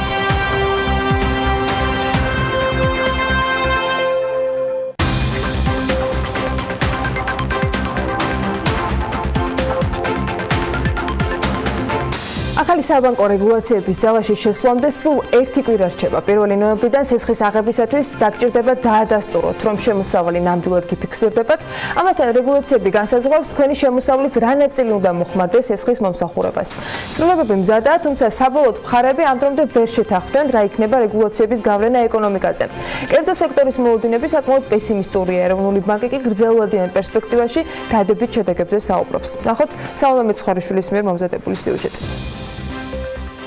ახალი საბანკო რეგულაციები, რომლებიც შემოსავლის დადასტურების გარეშე სესხის გაცემას კრძალავს, 1 ნოემბრიდან უნდა ამოქმედდეს. მიუხედავად იმისა, რომ ცვლილებების ძალაში შესვლამდე სულ 1 კვირაა დარჩენილი, რასახით შევა ისინი ძალაში ბოლომდე ცნობილი არ არის. საბანკო სექტორსა და ეროვნულ ბანკს შორის გამართული არაერთი შეხვედრის მიუხედავად, მთავარი კითხვები ისევ დღის წესრიგშია. რა გავლენა ექნება საბანკო რეგულაციებს ეკონომიკურ ზრდაზე და შეამცირებს თუ არა ის საფინანსო სექტორის პორტფელს. პორტფელის შემცირებიდან გამომდინარე, პირდაპირ პროპორციულად გარკვეული კოეფიციენტებით მოქმედებს ეკონომიკურ ზრდაზე. თუ ჩვენ გვაქვს 15%-იანი განსხვავება პორტფელის ზრდასთან მიმართებაში, ზუსტად ავტომატურად ნიშნავს იმას, რომ ეკონომიკაზე გავლენაც არის. ძალიან მიჭირს, რომ კონკრეტული პასუხი გაგცეთ, იმიტომ რომ რეკალკულაცია არ მომხდარა, ვთქვათ, იგივე ამ კოეფიციენტების მიყენება, იგივე უძრავი ქონების კოეფიციენტების მიყენება. სექტორი ეკონომიკური ზრდის 3%-იან შემცირებაზე საუბრობს. რა იქნება საბანკო რეგულაციების გავლენა ეკონომიკაზე, ამის თქმა ეროვნული ბანკის თავმჯდომარესაც უჭირს. თუმცა ფაქტია, რომ ცენტრალურმა ბანკმა თავისი პროგნოზი შეცვალა. თუ აქამდე ისინი ფიქრობდნენ, რომ სესხების შეზღუდვა ეკონომიკურ ზრდას წლიურად 0.6%-ით შეამცირებდა, ბოლო ვარაუდით ეკონომიკის შემცირება 0.8%-იანი იქნება. რატომ შეიცვალა პროგნოზები, ეროვნულ ბანკს თავისი არგუმენტაცია აქვს. იყო თავდაპირველი შეფასება, რა თქმა უნდა გაკეთებული, მაგრამ იმის შემდეგ, რაც მივიღეთ კომენტარები, მაქსიმალურად ვეცადეთ, რომ აგვესახა ის სხვადასხვა მოსაზრებები, რომლებიც ბაზრის მონაწილეებს ჰქონდათ. რაც შეეხება შეფასებებს, ჩვენ ამავე დროს მხედველობაში ვიღებთ იმ ბოლო ინფორმაციას, რომელიც გვაქვს ზოგადად ბაზარზე ამ მიმართულებით. ცალსახად რა თქმა უნდა რთულია იმის თქმა, თუ რა იქნება ზუსტი გავლენა. სანამ ეროვნული ბანკი რეგულაციების საბოლოო ვარიანტზე ჩამოყალიბდება, მანამდე ბაზარზე მსესხებლები გააქტიურდნენ. TBC ბანკში აცხადებენ, რომ რეგულაციების ამოქმედებამდე სესხებზე მოთხოვნა გაზრდილია. მოლოდინი არსებობს და რეალურადაც მოხდება ის, რომ ოქტომბერში გაცილებით მეტი ზრდა იქნება, როდესაც თქვა სტაბილური ოქტომბრის სეზონურზე უფრო მეტი ზრდა იქნება ოქტომბერში, მაგრამ რეგულაციების 1 ნოემბრიდან შესვლის შემთხვევაში საბანკო სექტორში ზრდა გაცილებით ფაქტურად არ იქნება ზრდა და ალბათ შემცირებისკენ იქნება ტენდენცია ნოემბერ-დეკემბერში, ხოლო მიკროსაფინანსო ინსტიტუტებში, რომლებსაც რეგულაცია არ შეეცვლება და ის მხოლოდ 1 იანვარს ამოქმედება, იქნება გაცილებით დიდი ზრდა, იმიტომ რომ ეს ზრდა რაც შემცირდება საბანკო სექტორში, გადავა მიკროსაფინანსო ინსტიტუტებში. 1 ნოემბრიდან შემოსავლის დადასტურების გარეშე სესხები აღარ გაიცემა. ამასთან დგინდება ზღვარი. შემოსავლიდან რაოდენობის თანხა შეიძლება იყოს მიმართული სესხის დასაფარად. ბანკების ლიდერებთან შეხვედრის შემდეგ ეროვნული ბანკის პრეზიდენტი გუშინ მიკროსაფინანსო ორგანიზაციების წარმომადგენლებს შეხვდა და მათთან გაიმართა კონსულტაციები თემასთან დაკავშირებით, რომელიც ეხებოდა ახალ რეგულაციებს. მიკროსაფინანსო ორგანიზაციების წარმომადგენლებთან იყო მოლაპარაკება, რომ ისინი ცოტა მოგვიანებით თუ ერთდებიან ამ რეგულაციების, უბრალოდ ცოტა მოგვიანებით ხვდებიან ამ რეგულაციებში, თუმცა მათ კიდევ ბევრი კითხვა ჰქონდათ, მათ შორის ერთ-ერთი მთავარი შეეხებოდა სწორედ სოფლის მეურნეობის სექტორში დაკრედიტების შესაძლებლობას, რომლებიც ამბობენ, რომ თითქმის სრულად კარგავენ შესაძლო კლიენტურას და უმცირდებათ ის პოტენციური, ვთქვათ, მსესხებლები, რომლებიც მათ მომსახურებას იყენებდნენ. ბაზარზე ეს გარკვეულ ცვლილებას ალბათ გამოიწვევს. თუმცა გუშინდელი შეხვედრის შემდეგ რეალურად რა შედეგი მიიღეს მათ ამ მოლაპარაკებისას, ეს ჯერ არ ვიცით, ამაზე ვისაუბრებთ სტუმართან ერთად სულ რამდენიმე წუთში, რომელიც შემოგვიერთდება. საინტერესო ამბავი არის მათ შორის ისიც, რომ ეროვნული ბანკის პრეზიდენტი როგორც განმარტავს, მოლაპარაკების რეჟიმი გრძელდება, თუმცა ამ ყველაფრისათვის, რომ ძალაში შევიდეს, მხოლოდ 1 ნოემბრამდეა ვადა დარჩენილი. რაც შეეხება მიკროსაფინანსო ორგანიზაციებს, როგორც მათ შორის კომერციული ბანკების წარმომადგენლებმა განაცხადეს, ეს ყველაფერი რეალურად დაიწყება ამ შემთხვევაში დაახლოებით არა. ყველაფერი ამოქმედება 1 იანვრიდან. მანამდე ჩვენ რეალურად მხოლოდ მონიტორინგის რეჟიმში ვართ, როგორც საბანკო ასოციაციის ხელმძღვანელი ალექსანდრე ზნელაძე BMG-სთან საუბარში ამბობს, კონსულტაციები გრძელდება საკმაოდ აქტიურად და ეროვნული ბანკში თითქმის ყოველდღე იმართება შეხვედრები საფინანსო სექტორის წარმომადგენლებთან. გუშინ ჩვენ ინფორმაციით ეს შეხვედრა შედგა მიკროსაფინანსო ორგანიზაციების წარმომადგენლებთან, მიკროსაფინანსო ორგანიზაციების ასოციაციის ფარგლებშიც. ესწრებოდა თუ არა მისი ხელმძღვანელი და პირადად იღებდა თუ არა ამ მორიგ რაუნდში კონსულტაციების ეს მონაწილეობას, ამას იგი თავად დაგვიდასტურებს და მოგვიყვება. მშვიდობის ქალბატონებო და ბატონებო, უკვე უნდა უსურვოთ ბატონ ბესო შენგელიას, მიკროსაფინანსო ორგანიზაციების ასოციაციის ხელმძღვანელი და თავმჯდომარე არის ჩვენთან ერთად. მშვიდობის. იყავით შეხვედრაზე? დიახ, გახდეთ. აბა გითხარით და გაგვიზიარეთ ბატონ ბესო, რა შეიცვალა თქვენი კოლეგები კომერციული ბანკების ასოციაციიდან ერთგვარ კოსმეტიკურ ცვლილებებზე საუბრობენ თავიანთ ნაწილში. რა ხდება მიკროსაფინანსო ორგანიზაციების გადმოსახედიდან? ხო, ანუ თავიანთ ნაწილში რა თავიდან იყო თითქოს ისეთი შტრიხები ამ პროექტში, რომ დიფერენცირებული უნდა ყოფილიყო კომერციული ბანკებისა და მიკროსაფინანსო ორგანიზაციებისთვის. თუმცა საბოლოო ჯამში მივიღეთ უფრო სტანდარტული დოკუმენტი, რომელიც ვრცელდება ორივეზე თანაბრად. ასე რომ გაერთიან და ეს ხედვა ორთვეზე ბატონო. ასე რომ ნებისმიერი ცვლილება კოსმეტიკური იქნება თუ არა კოსმეტიკური, ეხება როგორც კომერციულ ბანკებს, ისე მიკროსაფინანსო ამოქმედების ვადები ბატონო ბესო? ამოქმედების ვადებშია სწორედ განსხვავება ნოემბერი, იანვარი. დიახ, რაც ვფიქრობ, რომ მიზანშეწონილია, იმიტომ რომ მაინც ახლა ძალიან ბევრი მიკროსაფინანსო ორგანიზაცია სხვა სტანდარტებით მოგეხსენება ძალიან ბევრი რეგულაცია გავრცელდა ძალიან სწრაფად და ესეთი მცირე მიკროსაფინანსო ორგანიზაციებისთვის ძალიან დიდი წნეხი იქნებოდა. შესაბამისად საკმაოდ გონივრულია ის რომ აი ამ მასშტაბებზე მინდა გითხოთ ჩვენ სიუჟეტშიც რესპონდენტები აღნიშნავენ რომ ბანკებს ზრდა ფაქტობრივად შეიძლება არ ქონდეთ წლის ბოლომდე დარჩენილ თვეებში და მომავალ წელსაც იგივე საკრედიტო პორტფელის ზრდა განსაკუთრებით იქნება შემცირებული. მიკროსაფინანსო ორგანიზაციებისათვის რამდენად მასშტაბური შეიძლება იყოს ეს ზრდის შეჩერება და რა რეალობის წინაშე წარმოგიდგენიათ თქვენი სფეროს წარმომადგენელთა ბიზნესი 2019 წლის ბოლოს. ხო, თუმცა კიდევ ერთი დეტალი, ვიდრე მობრძანდებოდით, ბანკების წარმომადგენლები თვლიან, რომ გამომდინარე იქიდან, რომ მიკროსაფინანსოებისთვის ეს ამოქმედება 1 იანვრიდან, მათ წელს პორტფელის ზრდის შედარებით მაღალი შანსები აქვს წლის ბოლომდე. ანუ მიკროსაფინანსოებს არ არის ნამდვილად ესე, იმიტომ რომ მარტო ამ დებულებით არ შემოიფარგლება ეს რეგულაცია, მოგეხსენებათ საინტერესო წელი იყო წელს ზოგადად რეგულაცია იყო და მნიშვნელოვანი გამოწვევა იყო კონკრეტულად მიკროსაფინანსო ორგანიზაციებისთვის. იცით რა, ჩვენს და ჩვენი ძალიან ბევრი კოლეგას, მათ შორის ჩვენი საერთაშორისო პარტნიორები, მაინც იმაზე ვდგევართ, რომ მთლიან მსოფლიოში და საერთოდ მიკროსაფინანსო პრაქტიკიდან გამომდინარე. არ ვფიქრობ, რომ ჩვენ უნდა ვიყოთ ერთი რეგულაციის ქვეშ. ანუ მთავარი განმასხვავებელი მიკროსაფინანსო ინდუსტრიის არის ის, რომ ვთქვათ, ოპერირებენ მიკროსაფინანსო ორგანიზაციები უფრო რისკიან გარემოში და შესაბამისად თუ არ არის ესეთი შემთხვევა, როდესაც მიკროსაფინანსო ორგანიზაცია ფიზიკური პირებისგან იზიდავს სახსრებს, ისინი ბევრად უფრო მსუბუქი რეგულაციების ქვეშ უნდა იმყოფებოდნენ. თუმცა, ამ შემთხვევაში მარეგულირებმა გადაწყვიტა, რომ მეტნაკლებად საერთო თამაშის წესები, ხო? და მინდა შეგახსენოთ, რომ სულ ახლა თქვათ შევიდა უკვე ძალაში პრუდენტული რეგულაციის ნაწილი, რაც ითვალისწინებს ცალკეული კოეფიციენტების დაწესებას მიკროსაფინანსო ორგანიზაციებისთვის. თუნდაც კაპიტალის ადეკვატურობის კოეფიციენტი, რომელიც თქვათ რომ გადავიყვანოთ საპირწონეთ, კომერციულ ბანკებთან შედარებით ბევრად უფრო მძიმე კოეფიციენტია მიკროსაფინანსო ორგანიზაციებს. თუნდაც ამ მხრიდან შეიძლება განვიხილოთ, რომ მიკროსაფინანსო ორგანიზაციებისთვის მნიშვნელოვანი შეზღუდვები წესდება ზრდის ნაწილში. თუ ვიტყვით, რომ ვადები არ შეცვლილა, საბოლოო ჯამში ჩამოყალიბდა თემა, რომ არის ერთი საერთო დოკუმენტი მთელი სექტორისთვის, საფინანსო სექტორისთვის. შეიძლება თუ არა ითქვას, ბატონ ბესო, რომ გუშინ თქვენ იხილეთ ერთგვარად საბოლოო ვერსია დოკუმენტისა, იმ ახალი რეგულაციისა, რომელიც წლის ბოლომდე ამოქმედება ამ შემთხვევაში უკვე მიკროსაფინანსო ორგანიზაციებისთვის.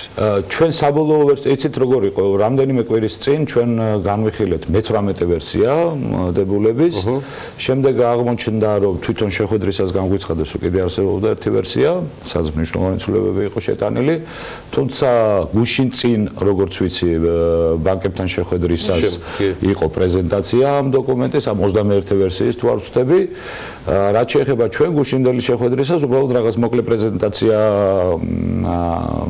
შემოგთავაზეს, დიახ, სადაც თქვათ დაფიქსირდა ეს რამდენიმე ახალი ცვლილება, რაც არის ამ დებულებაში შესული.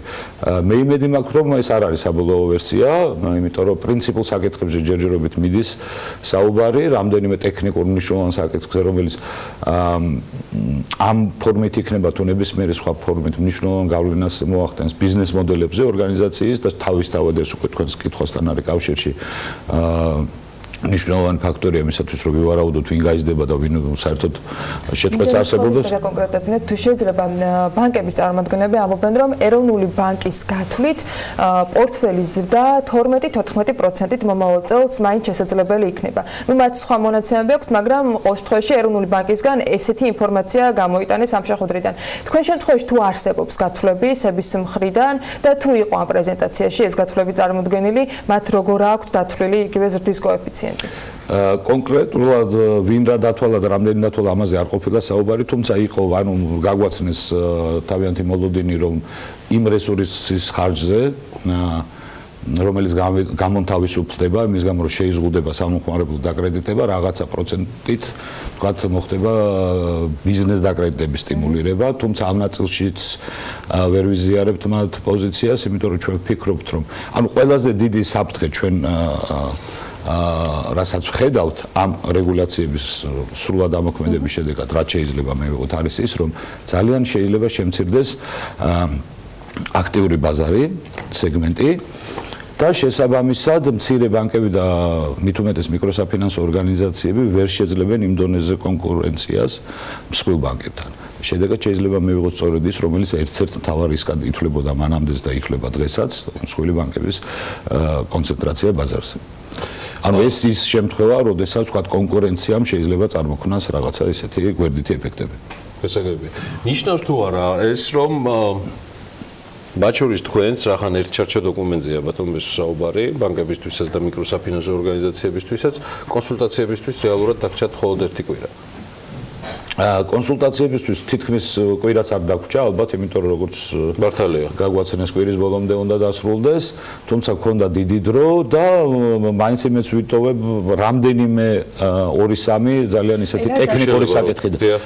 ნიშნავს ამ შეხვედრიდან ეროვნულ ბანკში რომ ამაზე მაინც იქნებ კვირის ბოლომდე გეფიქრათ და ეს შეგესწორებინათ. რა იყო თქვენი? ანუ მნიშვნელოვანი გარღვევა PTI-ის ნაწილში, ანუ სესხის მომსახურების კოეფიციენტი, რომელიც გაიზარდა და ამ კოეფიციენტით უკვე შეიძლება მუშაობა დიახ.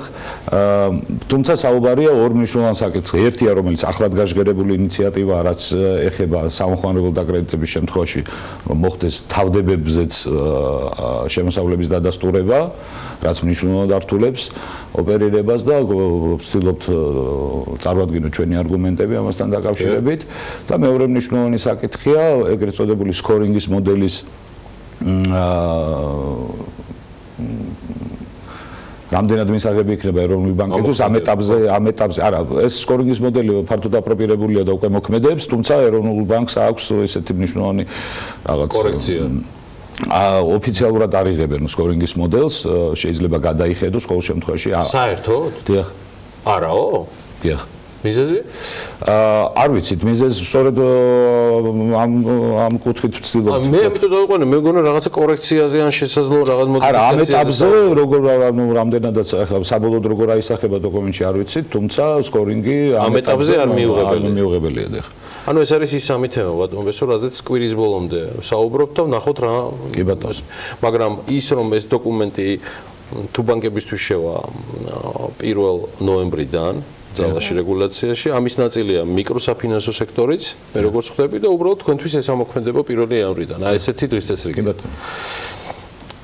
მაშინ კვირის ბოლომდე კიდევ შეგხვდებით წარმატებებს გისურვებთ მოლაპარაკებისას დიდი მადლობა მადლობთ ბესო შენგელიას მადლობა რომ მუდმივად არის ჩვენთან ერთად და საქმის კურსში გვაყენებს მიმდინარე მოვლენებთან დაკავშირებით იგი მიკროსაფინანსო ორგანიზაციების ასოციაციის თავმჯდომარე გახლავთ ну ტელევიზიას თავისი რეგულაციები აქვს ამ რეგულაციებში სარეკლამო ვალდებულება შედის რომლის დროც უკვე დადგა საქმიანი დილის ეთერში და თან ახლა საარჩევნო მადლიდან გამომდინარე არც ყველაფერია მუდმივად შემოსავლის წყარო უფასო პოლიტიკური რეკლამებით პოლიტიკური პარტიები არ კმაყოფილდებიან და მთელი წინა საარჩევნო კამპანიის ფარგლებში საკმაოდ სოლიდური თანხებით დახარჯეს. მაინც რამდენია ხარჯები აუდიტის სამსახურის პოლიტიკური პარტიების ფინანსური მონიტორინგის შედეგები და რეიტინგი, მაგრამ ადამიანს ჩაიკითხა და ეგრე სიუჟეტიც მოგვიმზადა.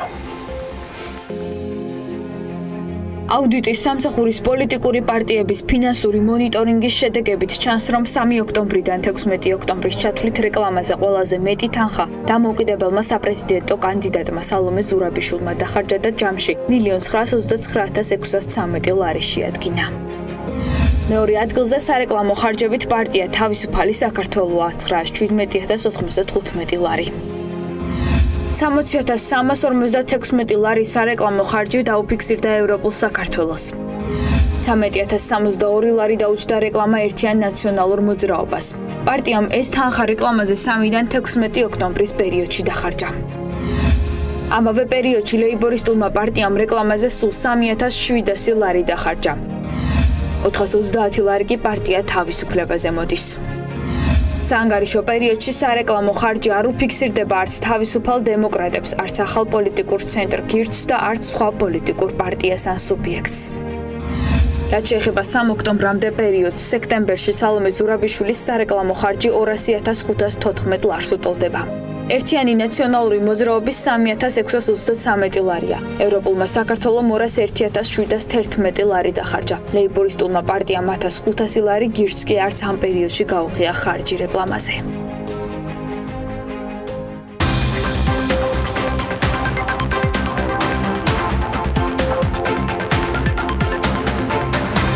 ExxonMobil საქართველოში ნახშირწყალბადების გეოლოგიურ შესწავლას იწყებს. ქართულ კომპანიას კი ჩინეთში ინდუსტრიული პარკის შექმნა სურს. საინტერესოა რა გვიჯდება ხელისუფლების შენახვა, ამაზე პასუხს შეთანხმებაში და ნინი ლონგურაშვილი გაგცემენ. რამდენიმე წუთში ბიზნესი ახლებით განვაგრძობთ საქმიანი დილის ეთერს და ვიწყებთ.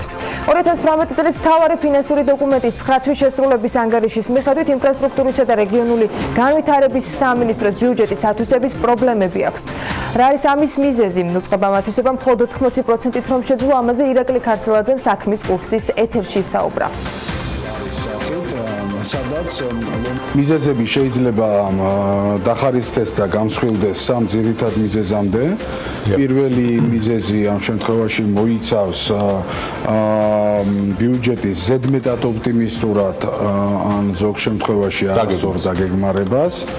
მეორე ეს არის კონტრაქტორების მხრიდან როგორც სამუშაოების, ასევე საპროექტო მომსახურებების გაჭიანურება ან არაჯეროვანი შესრულება, რასაც შესაბამისი შედეგები გააჩნია და მესამე მნიშვნელოვანი ასპექტი არის გაჭიანურებული განსახლების პროცესი და სხვა თანმზდევი ასპექტები, რომლებიც ასევე პირდაპირ უკავშირდება შემდგომში ნაწარმოებ სამუშაოებს.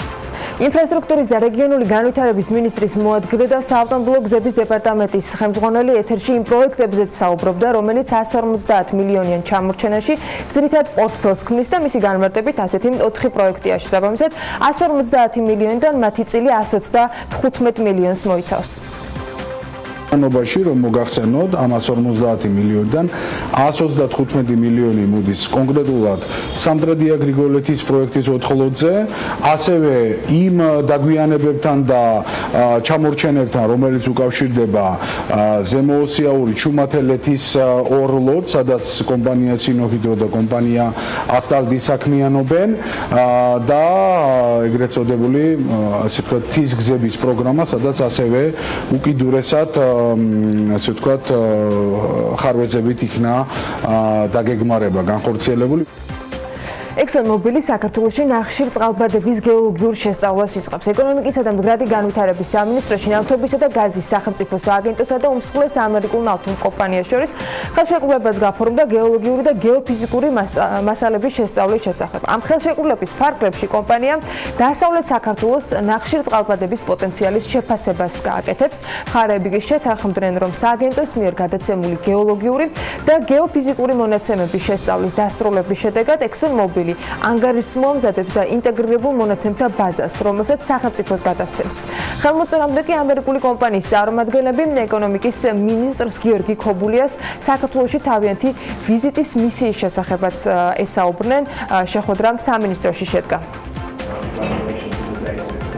ExxonMobil იღებს 200 დღეს, რომ მოგვაწოდოს პირველი შედეგები ამ შესწავლის. მარტო ის ფაქტი, რომ ისეთი დიდი კომპანია, რომელიც არის სოფლიო ლიდერი, როგორც ExxonMobil-ია, დაინტერესდა საქართველოში ნავთობის პოტენციალით, უკვე ძალიან ბევრზე მეტყველებს. ჩვენ იმედი გვაქვს, რომ ჩვენ ამ სახის რესურსსაც, რასაც ქვია ნავთობი და გაზი, აგრეთვე გამოვიყენებთ ჩვენი ქვეყნის სასარგებლოდ. ExxonMobil-ის სახელით მინდა მოგახსენოთ, რომ მოხარულები ვართ აქ ყოფნით და იმით, რომ ხელი მოვაწერეთ თანამშრომლობის ხელშეკრულებას. 10 წლზე მეტია, რაც შავ ზღვისა და ახლო მდებარე რეგიონებში მუშაობთ და მზად ვართ ჩვენი ცოდნა და გამოცდილება საქართველოს პოტენციალის შესაფასებლად გამოვიყენოთ. ჩვენ ვიმედოვნებთ, რომ ჭიდროდ ვითანამშრომლებთ შესაბამის სახელმწიფო უწყებებთან. ქართულ კომპანიას ჩინეთში ინდუსტრიული პარკის შექმნა სურს. ამის შესახებ BMT-ის შანქსის პროვინციის საგარეო საქმეთა დეპარტამენტის დირექტორის მოადგილემ განუცხადა. როგორც ის ამბობს, მოლაპარაკებები ამ საკითხზე უკვე მიმდინარეობს. 双方的经贸合作取得了长足的发展，其地位和影响。 ჩვენ შანქსის პროვინციიდან ვართ ჩამოსული, ხოლო რაც შეეხება ჩამოსვლის მიზანს, ორმხრივი თანამშრომლობის პერსპექტივები და შესაძლებლობებია ქართულ კომპანიებთან. საქართველოში ჩამოსვლამდე ჩვენ უკვე გქონდა კონკრეტული საუბრები ქართულ კომპანიასთან, რომელსაც ინდუსტრიული პარკის შექმნა სურდა ქალაქ იანანში. ახლა ამ ვიზიტის ფარგლებში ჩვენი მხრიდან მოლაპარაკებებს ერთ-ერთი ჩინური კომპანია უძღვება, რომელიც კონკრეტულად ინდუსტრიული პარკების განვითარებაზე ორიენტირებულია. ამჟამად საქართველოს სავაჭრო-სამრეწველო პალატა ჩართულია ამ მოლაპარაკებებში. ძირითადი მიზანი რისთვისაც თბილისში ჩამოვედით არის ის, რომ მოვიძიოთ და შევაფასოთ ჩინური საწარმოებისა და ქართული კომპანიების ორმხრივი თანამშრომლობის პერსპექტივები და შესაძლებლობები. ამ ვიზიტის ფარგლებში გსურს საქართველოს სავაჭრო სამრეწველო პალატა შევთავაზოთ პეკინში ინდუსტრიულ ზონაში ოფისის გახსნა. ბიზნეს პლატფორმების შექმნა ვფიქრობთ ხელშეუწყობს საქართველოსთან ჩინეთში სოფლის მეურნეობის პროდუქტების, მაგალითად თაფლის, რძისა და ღვინის ექსპორტს. პარალელურად საინტერესო იქნება ჩინეთიდან საქართველოში ექსპორტიც ისეთი სოფლის მეურნეობის პროდუქტის, როგორიც არის კონკრეტულად ქალაქ იანანში მოყვანილი ვარშლი. Standard & Poor's-მა Global Ratings-მა საქართველოს რკინიგზას რეიტინგის პროგნოზი გააუმჯობესა. სააგენტომ სარკინიგზო ოპერატორის რეიტინგი B+-დან B დონეზე დაადასტურა და რეიტინგის პროგნოზი ნეგატიურიდან სტაბილურამდე გაზარდა, რაც ასახავს მოლოდინს საქართველოს რკინიგზამ უნდა შეინარჩუნოს ლიკვიდობის საკმარისი ბუფერები მომდევნო 12 თვის განმავლობაში. ამ რეიტინგის პროგნოზის გაუმჯობესება კი რკინიგზის და მისი ერთ-ერთი კონტრაქტორის შეთანხმებამ განაპირობა. ამ შეთანხმებით კომპანია 2018 წელს შესრულებული რკინიგზის მოდერნიზების სამუშაოებისათვის დაახლოებით 90 მილიონ ლარს 2019-20 წლებში მიიღებს. როგორც თბილისის მერის მოადგილე მაია ბითაძე ამბობს, სადისტრიბუციო მანქანების მოძრაობის დროის დარეგულირების საკითხთან დაკავშირებით მუშაობა ჯერ დასრულებული არ არის და ის გრძელდება. ბითაძე განმარტავს, რომ პარლამენტმა ამ საკითხთან დაკავშირებით გადაწყვეტილება მიიღო.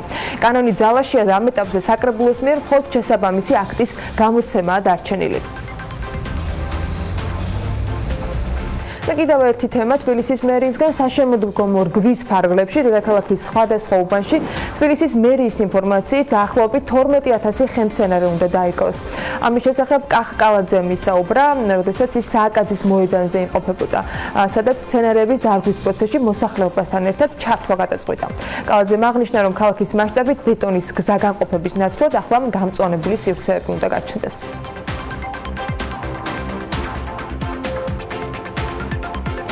თბილისი მედიცინის ფორუმს მასპინძლობს. ღონისძიება, რომელიც 25 ოქტომბერს გაიხსნა, გააერთიანებს სამ საერთაშორისო გამოფენას, ესენია Caucus Healthcare, თბილისი Dental Show და Beauty Exhibition, რაც წარმოდგენილი იქნება 100-მდე კომპანიის მომსახურებითა და პროდუქციით. რისი ნახვა შეეძლებათ საგამოფენო ცენტრ Expo Georgia-ში მისულ სტუმრებს და როგორია ამ ღონისძიების განრიგი, დეტალები შეგვიძლია მარიამ ადამიანის სიუჟეტში ვნახოთ. თბილისის სამედიცინო გამოფენა ეს არის სამი მსხვილი საერთაშორისო გამოფენა ერთი კონცეფციის ქვეშ. სამედიცინო აღჭურვილობა, სტომატოლოგიური აპარატურა და ყველაფერი, რაც თავის მოვლისთვის გჭირდებათ. 25-27 ოქტომბერს თავს ერთ სივრცეში საგამოფენო ცენტრ Expo Georgia-ში მედიცინის ფორუმის ფარგლებში მოიყრის და ჯამში სამ გამოფენას გააერთიანებს. ღონისძიებისთვის სამზადისი ამ ეტაპზე აქტიურ ფაზაშია. შენდება, ლაგდება და სუფთავდება პავილიონი, რომელიც საბოლოოდ ერთ-ერთ ყველაზე მასშტაბურ გამოფენას უმასპინძლებს, სადაც წარმოდგენილი იქნება 100-მდე კომპანიის მომსახურება და პროდუქცია, რომელიც 40% საერთაშორისოა და ასევე მოეწყობა პრეზენტაციები დარგში არსებული სიახლეების შესახებ. მედიცინის ნაწილში ძალიან ბევრი ყავს კომპანიები, რომელსაც აქ როგორც დანადგარები, ასევე აღჭურვილობა და თქვათ სახარჯი მასალები, რომლებიც აუცილებელია ყველა სამედიცინო დაწესებულებებისთვის, რომლებიც საქართველოშია. ამიტომ ვფიქრობთ, რომ ეს არის ძალიან საინტერესო და სასარგებლო ადგილი, სადაც აუცილებლად უნდა მოხდნენ სხვადასხვა კლინიკების და დაწესებულებების შესყიდვების განყოფილებების უფროსები და მთელი მათი გუნდი, რომ მოახდინონ ეს ვთქვათ დაგეგმარება მომავალი შესყიდვების. თბილისის მედიცინის ფორუმი ეს არის ღონისძიება ერთი მხრივ ქალბატონებისთვის, რომლებიც დაინტერესებულნი არიან დეკორატიული კოსმეტიკითა და სხვადასხვა ესთეტიკური პროცედურებით. მეორე მხრივ კი აქ თავს მოიყრიან ექიმები და კლინიკის მფლობელები, ხოლო გამოფენაზე მოსულ სტუმრებს შესაძლებლობა ექნებათ ისარგებლონ როგორც სხვადასხვა სახის მომსახურებითა და პროცედურებით, ასევე შეთავაზებული ფასდაკლებებითაც. ეს ყველაფერი ერთად და ცალ-ცალკე ქვეყანაში დარგის განვითარებასა და სიახლეების დანერგვას ემსახურება. მედიცინით, სტომატოლოგიითა და სილამაზე სფეროთ დაინტერესებულ ადამიანებს გამოფენის პარალელურად დახვდებათ მრავალი დამატებითი ღონისძიება, პრეზენტაციები სხვადასხვა თემებზე, ახალი პროდუქციის წარდგენა და სხვადასხვა მასტერკლასები. ღონისძიების სამზადისი უკვე დასკვნით ეტაპზეა. 25 ოქტომბერს კი საგამოფენო ცენტრის Expo Georgia-ს მე-11 პავილიონი მზად იქნება. 3 დღის განმავლობაში უმასპინძლოს მასშტაბურ ფორუმსა და ამ ფორუმით დაინტერესებულ ყველა პირსა თუ კომპანიას. გაინტერესებთ რა გვიჯდება ხელისუფლების შენახვა, ამაზე შოთატყეშელაშვილმა ძალიან საინტერესო მონაცემები შეაგროვა, ნილონ გურაშვილმა სიუჟეტისთვის იმუშავა და შეკრიბა ყველაფერი ერთად იმაზე, რაც ბოლო წლებში ერთ-ერთი ყველაზე აქტუალური თემაა, ეგრეთ წოდებული ბიუროკრატიული ხარჯები. ალბათ სასურველია ამ მიმართულებით, რაც შეიძლება ნაკლები თანხა იხარჯებოდეს, რადგან ნებისმიერ სფეროში ეფექტიანი მუშაობა საქმის ისეკეთებას ნიშნავს, რომ ხარჯი სარგებელზე ნაკლები იყოს და მოდით ახლა რიცხვებში ვნახოთ, რამდენად სჭირდება დღევანდელ ხელისუფლებას საქმის კეთებისათვის თანხები, რაც იხარჯება და რა რაოდენობა მიდის მათ ხელფასებზე ბიუჯეტიდან. საქართველოს მთლიანი შიდა პროდუქტის 28% ხელისუფლების შენახვაზე იხარჯება. 2019 წლის ბიუჯეტის პირველადი პროექტის მიხედვით მთავრობა მომდევნო წელს 12 მილიარდ 729 მილიონ 700.000 ლარის დახარჯვას გეკმავს. საიდანაც ყველაზე დიდი ნაწილი ჯანდაცვისა და სოციალურ ხარჯებზე მოდის. ჯამში კი 3 მილიარდ 800 მილიონზე მეტი. არსებობს ალბათობა, რომ ეს რიცხვი ბიუჯეტის განახლებული ვარიანტით კიდევ უფრო გაიზარდოს. დღეს მთავრობას უწევს დააკმაყოფილოს ეკონომიკური თავისუფლების შესახებ კანონის მოთხოვნა. ეს მიხედვითაც საქართველოს მთავრობის ზომა ეკონომიკის 30%-ს არ უნდა აჭარბებდეს. თუმცა 2017 წელს განხორციელებული საკონსტიტუციო ცვლილებებით ეს ნორმა მხოლოდ 12 წლით იარსებებს, რის შემდეგაც მთავრობას ზომაში გაზრდისგან ვერაფერი შეაჩერებს. ბიუჯეტის მიხედვით საჯარო მოხელეთა მხოლოდ შრომის ანაზღაურება 1 მილიარდ 473 მილიონ 769.700 ლარი გვიჯდება, ხოლო საჯარო უწყებებისთვის სხვადასხვა საქონლისა და მომსახურების შეძენა 1 მილიარდ 200 მილიონ ლარამდე უნდა დაჯდეს. შესაბამისად, ქვეყნის მთავარი ფინანსური დოკუმენტის მიხედვით 2019 წლისთვის მთავრობის ადმინისტრაციული აპარატის შენახვა 2 მილიარდ 667 მილიონ 727.800 ლარი დაგვიჯდება, რაც საქართველოს ბიუჯეტის 20%-ია. გამოდის, რომ 2018 წლის ბიუჯეტის გეგმით შრომის ანაზღაურებაზე მოცემულ თანხაზე 60 მილიონ 150.600-ით ნაკლები, საქონელსა და მომსახურებაზე კი მოცემულ თანხაზე 7 მილიონით მეტი ლარი არის გათვალისწინებული. საქსტატის მონაცემებით 2017 წელს საქართველოს ბიუროკრატიული აპარატის ზომა 13.000-ით გაიზარდა და მან 293.000 მიაღწია. ძალიან საინტერესო ამბით უნდა გავაგრძელოთ ახლა საქმიანი დილის ეთერი. ახალგაზრდა გლობალური ლიდერების სამიტი დასრულდა. ჩვენ კიდევ ერთი თანაწამყვანი სამშობლოში დაბრუნდა, მაგრამ გზაში შექმნილი პრობლემების გამო გვაქვს პატივი ნინო ზამბახიძის გარეშე მოგიყვეთ და გაგიზიაროთ რა მოხდა სან-ფრანცისკოში. ნინო, მოგითხოვთ. არა და როგორც Facebook-ზე წერდა, ის რაც სან-ფრანცისკოში მოხდა, სან-ფრანცისკოში რჩებაო და ისე აგიხდეთ ყველაფერი. ხო და გვიყურე ახლა ჩემო მეგობარო ნინო, შენს ეკრანს მიღმა, ჩვენს ვალერი შეხერიასთან ერთად საუბრობთ მსოფლიო მასშტაბის სამიტზე, რომელზეც ყოველწლიურად 100 ყველაზე პერსპექტიული და იმედის მომცემი ხელოვანი ბიზნეს ლიდერი, საჯარო მოხელე, ტექნოლოგი და სოციალური მუშაკი, მსოფლიო ეკონომიკური ფორუმის ახალგაზრდა გლობალური ლიდერების გაერთიანებაში ხდება. წელს ამ გაერთიანების წევრი იცით ჩვენი ეთერებიდან ვალერი ჩეხერია გახდა, ხო და სწორედ ვალერი ჩეხერია, აჯარა გრუპის აღმასრულებელი დირექტორი არის ჩვენთან ერთად, გენერალური დირექტორი, ყველაფერის დირექტორი ხარ და მადლობა დილამშვიდობის და ზაზა აბაშიძეს მიუსალმებით, ზაზა ჩვენთან ერთად არის და ეს არ უნდა იყოს გასაკვირი. ყველაზე მეტად თუ იცი რა მომწონს ამ UGL-ის თემაში რა, რომ თან ახალგაზრდა, თან პერსპექტიული და თან შემდგარი ისა რა კვინტესენცია არის სოციალური სტატუსისა. რა ხალხი ხელოვანი. ხო, ხელოვანი. რა ხალხში ქონდათ საქმე, იქ მოყევით, თორე ჩვენ რა ხალხში გვაქვს საქმე. შეიძლება ზამბახიძის გადავკიდე ვიცი. რომ წინა გადაცემაში იყო საუბარი რა არის იყო ახალგაზრდა გლობალური ლიდერი და ზუსტად არ ვიცოდი მაშინ რა იყო.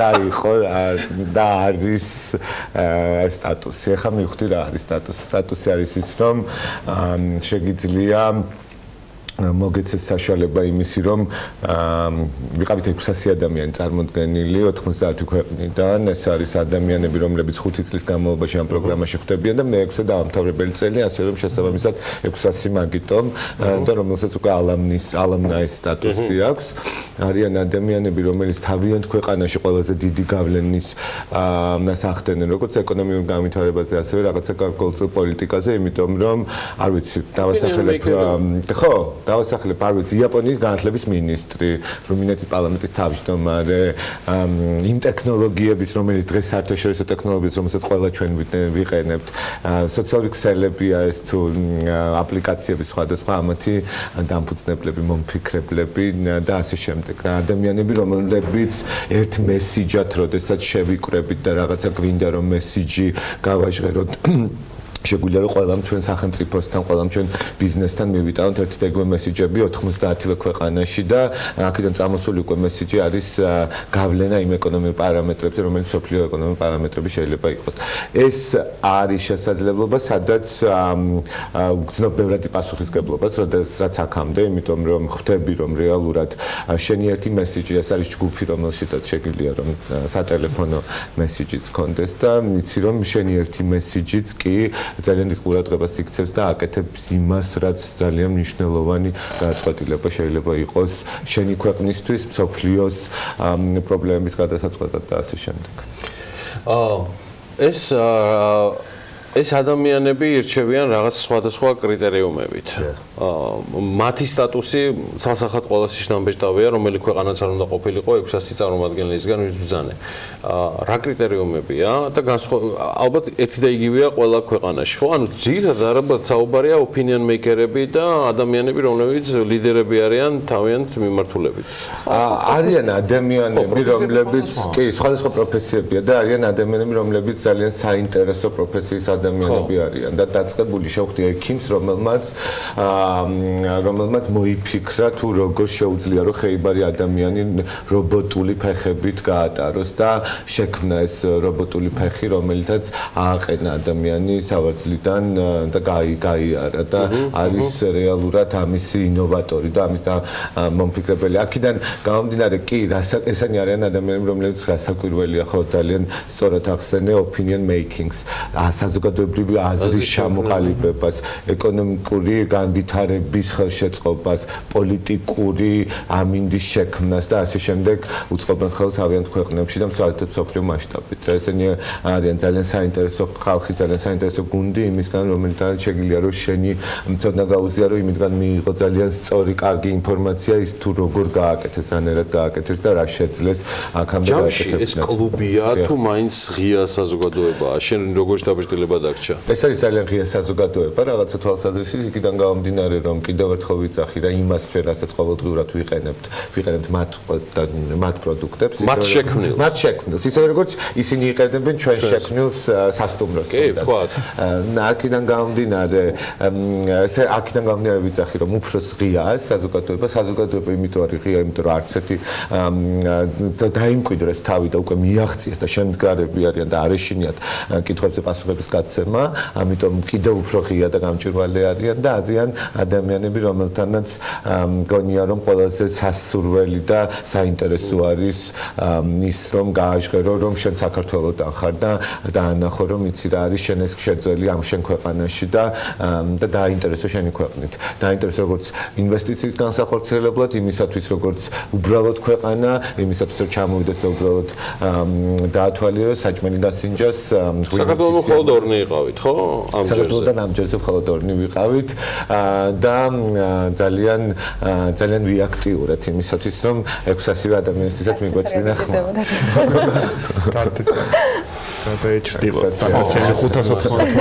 ვალერი, საუბრის ბოლოსკენ სიახლეები თუ არის აჭარა გრუპში, რომელიც ნაწილი, რომელიც ვიცით, წლის ბოლომდე თქვენი აქტივობა, რომელზეც შეგვიძლია საუბარი, ან თავს იწონებდით იგივე აი ამ საზოგადოებაში შეერთებულ შტატებში? ძალიან ბევრი იდეით ჩამოვედი სიმართლე რო გითხრა, იმ იდეით, რომელიც ჩვენ რაღაცა პირველი ნაბიჯები გადადგმული ქონდა ფერმერობასთან დაკავშირებით და ამ ფერმერების დახმარებასთან, სასტუმროების განვითარებასთან დაკავშირებით. ძალიან ბევრი კარგი ცოდნა და გაზიარება მიიღო, იმიტომ რომ დარგების სპეციალისტები იყვნენ, რომელმაც უკვე ძალიან ბევრი ტექნოლოგიურად შეძლეს და გააკეთეს რა. აქედან გამომდინარე, იქნება სიახლეები ნამდვილად და ამას ვპირდებით, იქნება ის სიახლეები, რომელთაც კიდევ ერთხელ დავწმუნდით დარწმუნდი რომ ჩვენი ბრენდი მზად არის იმისათვის რომ გავიდეს სოფლიოდან და კიდევ ერთი რაც დარწმუნდი იმ ტექნოლოგიურ განვითარების ერაში რომელშიც დღეს ცხოვრობთ ადამიანური კვეთის მომენტები და შეხების მომენტები ძალიან მნიშვნელოვანია რომელსაც ჩვენი ბრენდი ზუსტად ამას აძლევს და ამაში კიდევ ერთხელ დავწმუნდი ასე რომ ეს არის ის იდეები რომელთა ჩამოვედი აჯარა გრუპს წარმატებები წარმატებები ვალერი ჩეხერიას ყოველთვის მადლობელი ვარ მისი რომ არიზარებს და დილა საქმიანად იწყებს სატელევიზიო ეთერში თორემ მისი დილა ყოველთვის საქმიანია მათ შორის სადაგ დღეებში ვალერი ჩეხერია აჯარა გრუპის დირექტორი ჩვენ გავოთ რეკლამაზე ვალერის გავაცილებთ და მალე დაგიბრუნდებით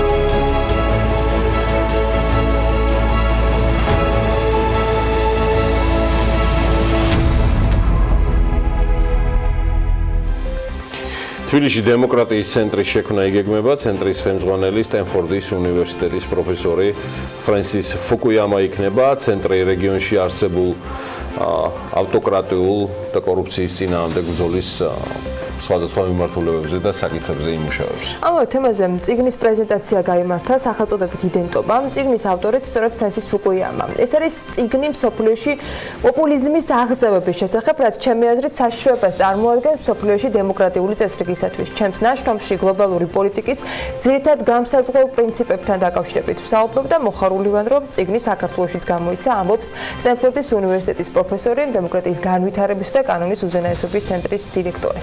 სპორტში დღეს საღამოს იქნება ძალიან საინტერესო ლექცია კახა ბენდუქიძის კამპუსში თავისუფალ უნივერსიტეტში საკმაოდ დატვირთული დღის წესრიგი გამოვიდა საქართველოში წელს სტენფორდის უნივერსიტეტის დემოკრატიის განვითარების და კანონის უზენაესობის ცენტრის ხელმძღვანელისთვის და ამ დატვირთული განრიგის მიუხედავად ის დღეს საქმიან დილაშიც გვერდდება ალექსი პეტრიაშვილთან და ცხადია ზაზა აბაშიძესთან ერთად.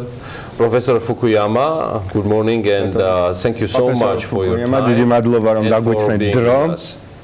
I think you can hear me. ვფიქრობ რომ თქვენ გესმით ჩვენი, დიახ, მადლობთ. შესანიშნავად Okay. So, you mentioned a few years ago, I think it was in Tbilisi, maybe რამდენიმე წლის წინ თუ არ ვცდები თბილისში, უბრალოდ კიევში, თქვენ განაცხადეთ, რომ while talking about Ukraine, უკრაინაზე საუბრისას, როდესაც თქვენ აღნიშნეთ, თუ რა იყო მთავარი გამოწვევები, რომელიც უკრაინის წინაშე იდგა იმ პერიოდში და ამ კონკრეტულ ნაწილში, judgment system, corruption and various directions. საუბარი იყო კორუფციაზე და სხვადასხვა მიმართულებაზე, ჩემი თავარი შეკითხვა არის დაკავშირებული შემდეგთან. რა არის თავარი გამოწვევები, რომელიც დგას საქართველოს წინაშე დღესდღეობით? I think that the challenges that Georgia faces. ვფიქრობ რომ გამოწვევები, რომელიც საქართველოს წინაშე დგას, ძალიან გავს უკრაინის გამოწვევებს. ორივე ქვეყანამ მოახდინა ერთგვარი ტრანზიცია დემოკრატიული პოლიტიკური სისტემისაკენ, მაგრამ მთავრობა უნდა მუშაობდეს, ის უნდა იყოს, უნდა ასრულებდეს საკუთარ დანაპირებს და უნდა შეინარჩუნოს დემოკრატიის ლეგიტიმურობა. მე ვფიქრობ რომ საქართველოს საბოლოო ჯამში უფრო მეტი პროგრესი განიცადა ვიდრე უკრაინამ მიმართულებით რასაც ქვია კორუფციის კონტროლი, სამთავრობო სერვისების ეფექტურობა. Effective government has been lost. მაგრამ გარკვეულ ეტაპზე უკანასკნელი წლების განმავლობაში ეს ეფექტურობა შემცირდა და ძალიან მნიშვნელოვანია რომ ეს მომენტი კვლავ გაგრძელდეს და მთავრობის ეფექტურობა შენარჩუნდეს. გასაგებია. We are joined by Ambassador Alexei Petriashvili. ჩვენ გვერდდება ტონელში ალექსანდრე პეტრიაშვილი, ჩვენთან ერთად არის, ასევე ზაზა აბაშიძეც გვერდდება ეთერში. და მე გადავცემ მათ მიკროფონს. Ambassador Petriashvili will be speaking. პირველ რიგში ბატონ პეტრიაშვილი საუბრობს. კეთილი იყოს თქვენი მობრძანება. დიდი პატივია ჩემთვის, რომ მაქვს თქვენთან საუბრის საშუალება. ვიცით, რომ ძალიან გადატვირთული გრაფიკი გაქვთ და ძალიან მოხარული ვართ, რომ შემოგვერდით ეთერში. amazing Nino Evgenidze Kalvaton Nino Evgenidze და ეკონომიკური ცენტრის ხარდაჭერით თქვენ on the issues like autocracy ძირითადად აქცენტს აკეთებთ ავტოკრატიაზე, კორუფციის წინააღმდეგ ბრძოლაზე. So this is the third seminar რომელიც პარალელურად იმართება მომავალი ლიდერებისათვის საქართველოში. რა არის მთავარი შეტყობინებები? პროფესორისგან, რომელიც გვასწავლიდა მრავალი წლის განმავლობაში, გვაწვდიდა არაერთ მნიშვნელოვან დეტალს ისტორიის შესახებ, ნეოკონსერვატორიზმის შესახებ, ლიბერალიზმის შესახებ და ახლა უკვე გვაქვს ახალი წიგნი. Georgians we are of the slogan we are Georgians ჩვენ ვართ ქართველები შესაბამისად ჩვენ ვართ ევროპელები ჩვენ სწორედ ამ მენტალობის გარშემო ვართ გაერთიანებული და თუ კი ევროკავშირი არის დანიშნულების ადგილი საქართველოსთვის რა უნდა გააკეთოს საქართველოს ლიდერებმა იმისთვის რომ მიაღწიონ მიზანს ვფიქრობ რომ არანაირ კითხვის ნიშანს არ ექვემდებარება ის ფაქტი რომ საქართველოს მომავალი ეკუთვნის ევროკავშირს და უნდა გადაიკვეთოს აუცილებლად ევროკავშირთან თუმცა რუსეთი წარმოადგენს კორუფციას წარმოადგენს კაპიტალიზმის დამახინჯებულ ფორმას ევროპა კი წარმოადგენს აბსოლუტურად საპირისპიროს ეს არის თანამედროვე სტრუქტურა მომავალი და ჩემი აზრით ყველა დემოკრატია უნდა მიისწრაფოდეს ამ სტრუქტურისაგან. შესაბამისად ძალიან მნიშვნელოვანია რომ საქართველოს შეინარჩუნოს საკუთარი კურსი არა რუსეთის მიმართულებით, არამედ ევროკავშირის მიმართულებით. გმადლობთ.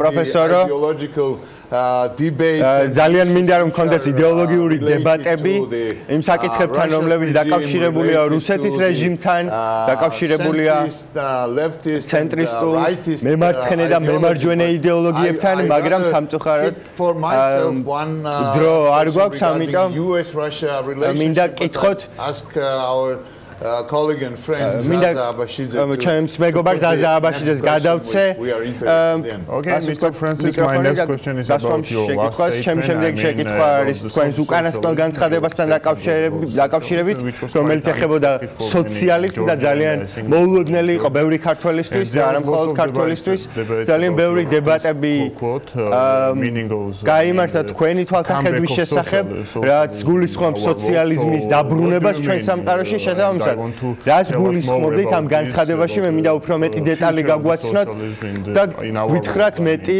სოციალიზმის მომავლის შესახებ ჩვენს სოფლიოში so I'm glad to No well I'm not quite sure what you're referring to I think ბოლომდე არ ვარ დარწმუნებული აზე საუბრობ ჩემი აზრით ჩემი ციტატა არასწორად გააფრთხილა მედიამ რეალურად რაც თქვი იყო ის რომ ფინანსური კრიზისის შემდეგ ამერიკის შეერთებულ შტატებში 2018 წელს სავარაუდოდ მემარჯვენე პოპულისტური პარტიების აღმასვლა დაფიქსირდებოდა But instead what we've seen is an upsurge of right მაგრამ რეალურად ჩვენ ვნახეთ რომ Donald Trump-ის მეთაურობით სწორედ ეს ანტიემიგრანტული პარტიები დაწინაურდნენ როგორც ამერიკაში ასევე ევროპაში ჩვენ ვნახეთ Brexit-ის სცენარი და ჩემი აზრით ჩვენ გვჭირდება სოციალური დაცვა ჩვენ გვჭირდება მთავრობა რომელიც ჯანდაცვის ელემენტარულ სისტემას შემოგთავაზებს რომელიც უზრუნველყოფს განათლების კარგ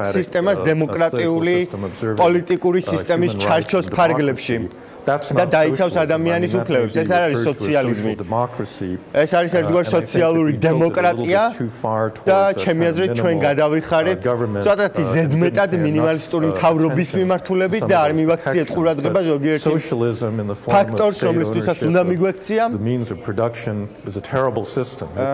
სოციალიზმი საბოლოო ჯამში არის ძალიან ცუდი სისტემა და ეს გამოიცადა ყოფილ საბჭოთა კავშირში და მე არ ვფიქრობ რომ მომავალში ის იქნება ბოლო შეკითხვა ეხება establishing democracy center in დემოკრატიული ცენტრის დაფუძნებას თბილისში რომელიც რეგიონულ მასშტაბებს მოიცავს გითხოვთ გვითხარით უფრო მეტი გეოგრაფიის შესახებ, გეოგრაფიული ასპექტების შესახებ.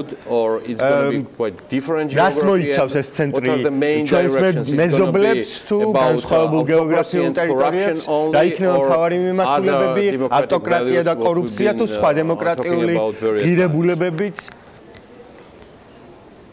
Well, I think that Georgia and Ukraine play a really pivotal role in საქართველოს და უკრაინა ძალიან მნიშვნელოვან როლს თამაშობენ მსოფლიო პოლიტიკაში, რადგან ისინი ესაზღვრებიან რუსეთს.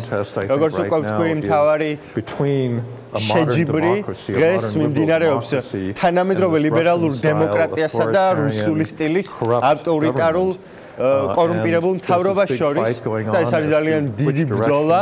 Both of these countries will go in, also Moldova. და რომელ მხარეს გადაიხრება ეს ორი ქვეყანა, ასევე მოლდოვა და სომხეთი და სხვა მრავალი ქვეყანა, რომელიც ამ რეგიონში არის ჩართული, არის ძალიან მნიშვნელოვანი. ეს არის ერთგვარი წინა ფრონტი, რომელმაც უნდა გაკვალოს გზა იმ ადამიანებისათვის, რომლებიც ფიქრობენ საკუთარი ქვეყნის მომავალზე და იმაზე თუ როგორ უნდა დაგეგმონ უკეთესი, უფრო ეფექტური რეფორმები, რადგან დემოკრატიული რეფორმები და ანტიკორუფციული ეფექტი ჩემი აზრით აუცილებელია იმისათვის, რომ დემოკრატია იყოს წარმატებული. დიდი მადლობა იმისთვის, რომ დაგვითმეთ დრო. როგორც წესი, 10-15 წუთია საჭირო ტელევიზიაში ყველა კითხვაზე პასუხის გასაცემა. დიდი მადლობა ძალიან საინტერესო საუბრისათვის. წარმატებას თქვენს ლექციაში, რომელსაც ჩაატარებ თავისუფალ უნივერსიტეტში. გმადლობთ. Thank you very much. Thank you so much. მადლობა ფრენსის ფუკუიამას, სტენფორდის უნივერსიტეტის დემოკრატიის განვითარებისა და კანონის უზენაესობის ცენტრის ხელმძღვანელი საუბრობდა პირდაპირ ეთერში და ასევე მადლობა თარგმანის უზრუნველყოფისთვის ჩემო ბატონო გოგა ასკურავას ცენტრს. საუბარს ვაგრძელებთ, მეგობრებო, სოფლიო როგორც ასეთი აქ არის, გუშინ და საღამოს თუ არ ჩავთვლით ყველაფერი ადგილზე გვაქვს და ძალიან საინტერესო ამბებითაც. არაჩვეულებრივი ადამიანია. ყოველთვის აი როცა გვაქვს შანსი ფრენსის ფუკუიამაზე ვსაუბრობ უკვე. არ იქნება ვარიანტი რომ მაგ კაცთან საუბარი არ გამოგვივიდეს და კარგია რომ თან მუდამ ის არის აქტუალური არის. კი. მე მინდა გითხრათ რომ გუშინდელი ინტერვიუერიც თუ რესპონდენტის ნამდვილად არ არის ჩვეულებრივი ადამიანი, მაგრამ ფუკუიამას რომ დაუბრუნდეთ მისი მასშტაბი, მისი მსოფლმხედველობა მართლაც არის, აი სოფლიოში ძალიან ცოტა არიან ესეთი მასშტაბის დარჩენილი და მე ძალიან მიამაყება და ძალიან მიხარია რომ საქართველოსთან მას ასეთი ინტენსიური თანამშრომლობა აქვს, რა თქმა უნდა ეს ნინო ევგენიძის და მისი ცენტრის დიდი დამსახურებაა. და ეს წიგნიც, რომელიც არის იდენტობის შესახებ, რომელიც ეხება პოპულიზმს, ეხება კორუფციასთან ბრძოლას, კლეპტოკრატიას და ასე შემდეგ, ეს წიგნიც 11 სექტემბერს გამოიცა ამერიკის შეერთებულ შტატებში და აი 22 ოქტომბერს შემდეგი უკვე ნათარგმნი უკვე იყო პრეზენტირებული წარმოდგენილი საქართველოში, ასე რომ ჩვენთვისაც ძალიან საამაყოა და სასიხარულო არის ეს თანამშრომლობა. მე დავუსვი მაინც ის კითხვა, რომელიც ყველაზე მეტად არ უყვარს ხოლმე და ჩხუბობს ახლა როგორც მივხვდი, იმიტომ რომ ძველ ტექსტებს ახსენებენ end of the history, მაგიდან გამომდინარე, აი მე სოციალისტთან კვეთას უფრო სწორად აი რაღაც მის თანამედროვე. ხო, მე მის ესე ვთქვათ ლექციასაც უსმინე და ამ ლექციაშიც მან შეეცადა განემარტა ამ end of history-ში რას გულისხმობდა ჰეგელის last man რომ ნიჩეს მიდან აქვს ფილოსოფიიდან აღებული და ასე შემდეგ. მაგრამ მე რაღაცას ვიტყვი რომ ძალიან კარგია, ძალიან მნიშვნელოვანია ჩვენ ქვეყნის მომავალ ლიდერებს ეს ძალიან კარგად შეუწყობს ხელს რაღაცა მიმართულებებით, იდეოლოგიებით, აზრების განვითარებას, თუმცა მსოფლიო როგორც ასეთი, მსოფლიო დღევანდელობის, მსოფლიო გუშინდელობის მაინც არსად არ მიდის და თავისი დინამიკით ნამდვილად არაფრით არ ჩამოუვარდება რომელიმე სხვა ერას და ეპოქას.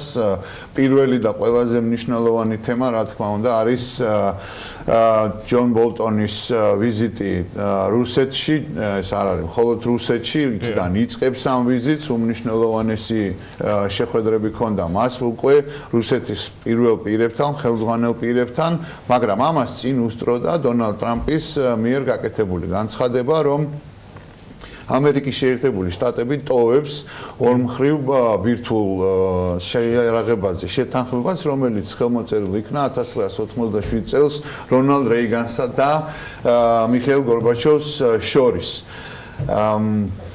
ნაწილი ექსპერტების ამბობს, რომ რუსეთი პირიქით ძალიანაც კმაყოფილი უნდა იყოს ამით, იმიტომ რომ ეხლა საერთოდ აღარაფერი არ შეეზღუდება, არავითარი პრობლემები არ ექნება, ის მაინც განათავსებს და ექსპერტები ამბობენ, რომ ეს არის ისკანდერის ტიპის რაკეტები, რომელსაც ტექნოლოგიურად, ტექნიკურად თუ დაუმატებ, საწვავს მისი მანძილი გაცდება ამ ხელშეკრულებით არსებულ მანძილებს. მაგრამ ეს არც ერთ შემთხვევაში არ წვდება და არ მიდის ამერიკის შეერთებულ შტატებამდე, მთელი ესე ვთქვათ, ბრძოლის ველი არის ევროპულ ნაწილს კი ერთმნიშვნელოვანი მიდგომები არ აქვს. უკაცრავად დასავლეთ ევროპის ესე ვთქვათ მსხვილი ქვეყნები გერმანია და საფრანგეთი მოუწოდებენ ამერიკის შეერთებულ შტატებს, რომ თავი შეიკავოს ამ შეთანხმებიდან გასვლისგან, ხარს უჭერს ტრადიციული მოკავშირეები, დიდი ბრიტანეთი და პოლონეთი, არის ესეთი მინიშნებაც და საუბრებიც, რომ შეიძლება ეს პერშინგები სწორედაც რომ პოლონეთის ტერიტორიაზე განთავსდეს, იმიტომ რომ გახსოვთ და შევახსენებ მაყურებელს, რომ იყო საუბარი აქამდე და არაერთხელ, რომ პოლონეთში შეიძლება ორმხრივად და არა ნატოს ფარგლებში ამერიკის შეერთებული შტატების სამხედრო ბაზა შეიქმნას. ძალიან მნიშვნელოვანია, როგორ ტონალობაში ჩაიარა ჯონ ბოლტონის, რომელსაც მას აქვს ცნობილი ქორის ესე ვთქვათ სტატუსი და ესეთი სტატიებიც კი იყო ქორის გაფრენა კავკასიაში, ის ჩავიდა რუსეთში და შეხვდა და არც თუ ისეთი ესე ვთქვათ თბილი შეხვედრები ჰქონდათ, დარჩა ყველა თავის პოზიციებზე, მაგრამ ერთი ძალიან მნიშვნელოვანი თემას გახმიანდა 11 ნოემბერს შედგება მეორე სრულმასშტაბიანი შეხვედრა ამერიკის შეერთებულ შტატების პრეზიდენტსა და ვლადიმერ პუტინს შორის.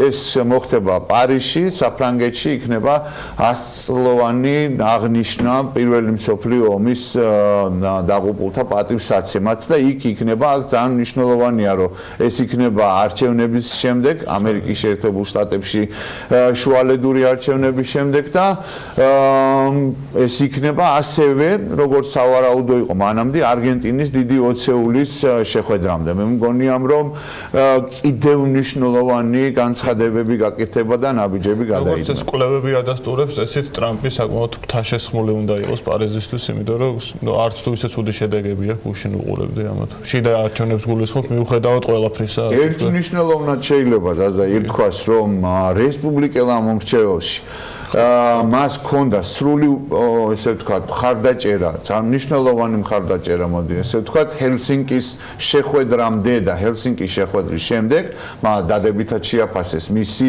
ესე ვთქვათ ეს აქტივობა და ეს კომუნიკაციის შესაძლებლობის გამოყენება, დემოკრატები ბუნებრივია წინააღმდეგი არიან.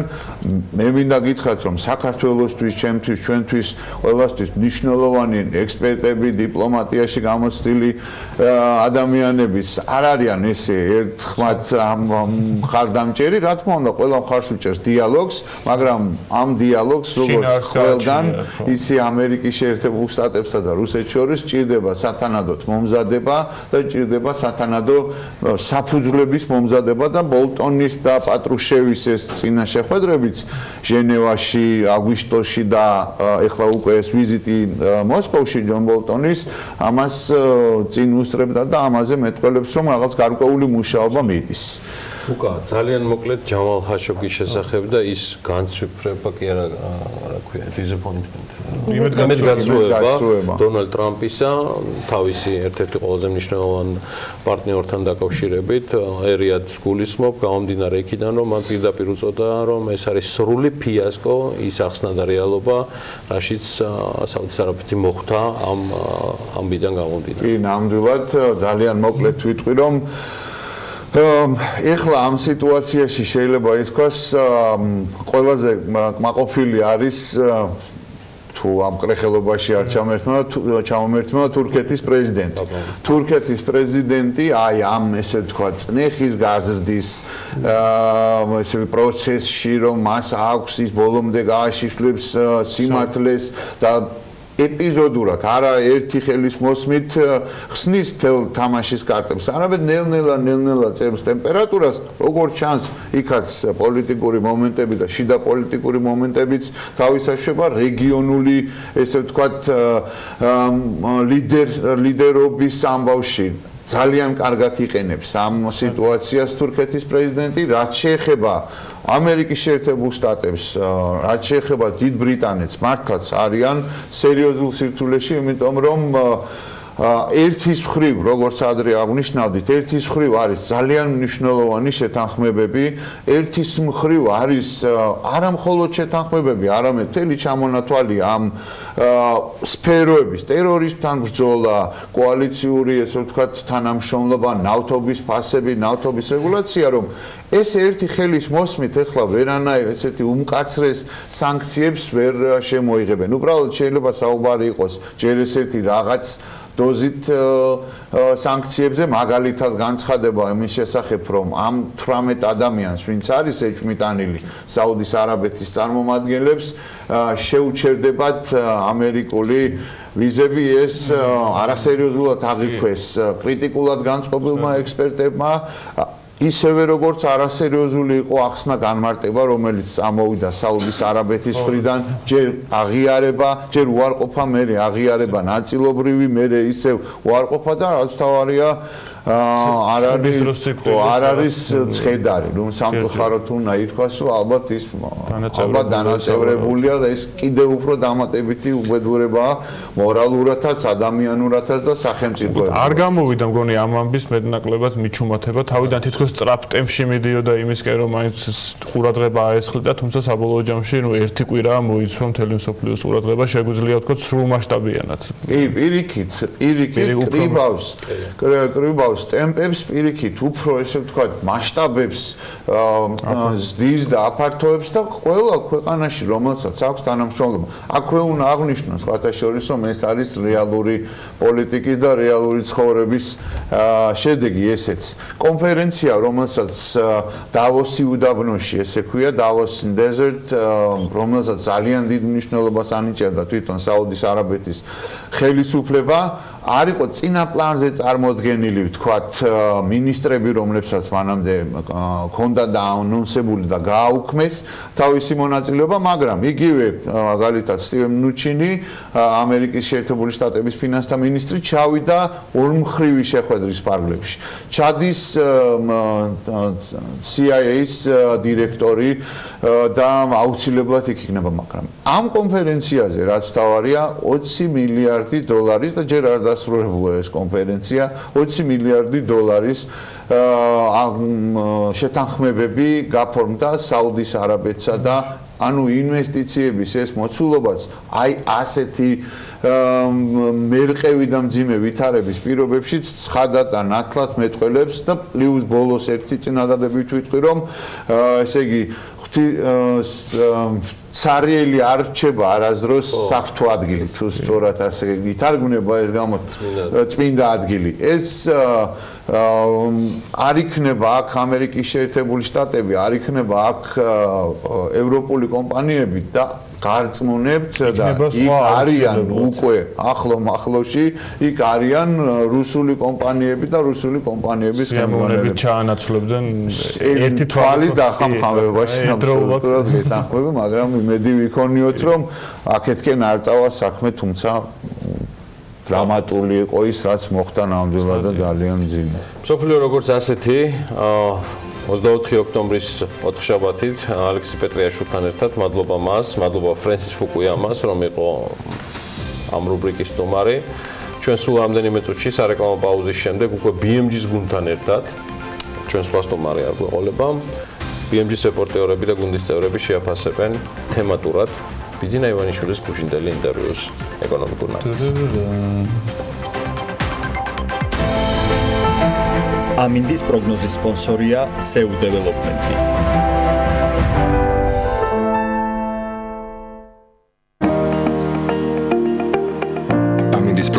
სპონსორია სადაზღვევო კომპანია უნისონი. თავისუფალი დაზღვევა თქვენი სიმშვიდისათვის.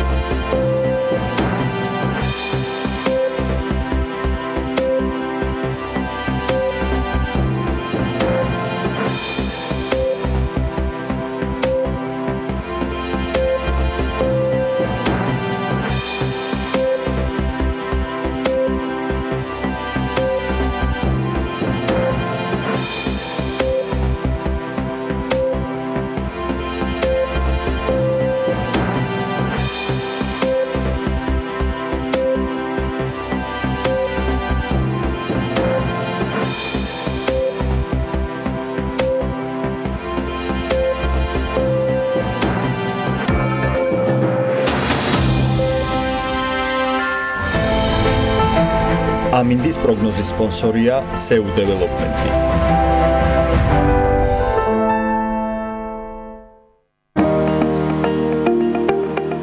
ამინდის პროგნოზის სპონსორია სადაზღვევო კომპანია უნისონი.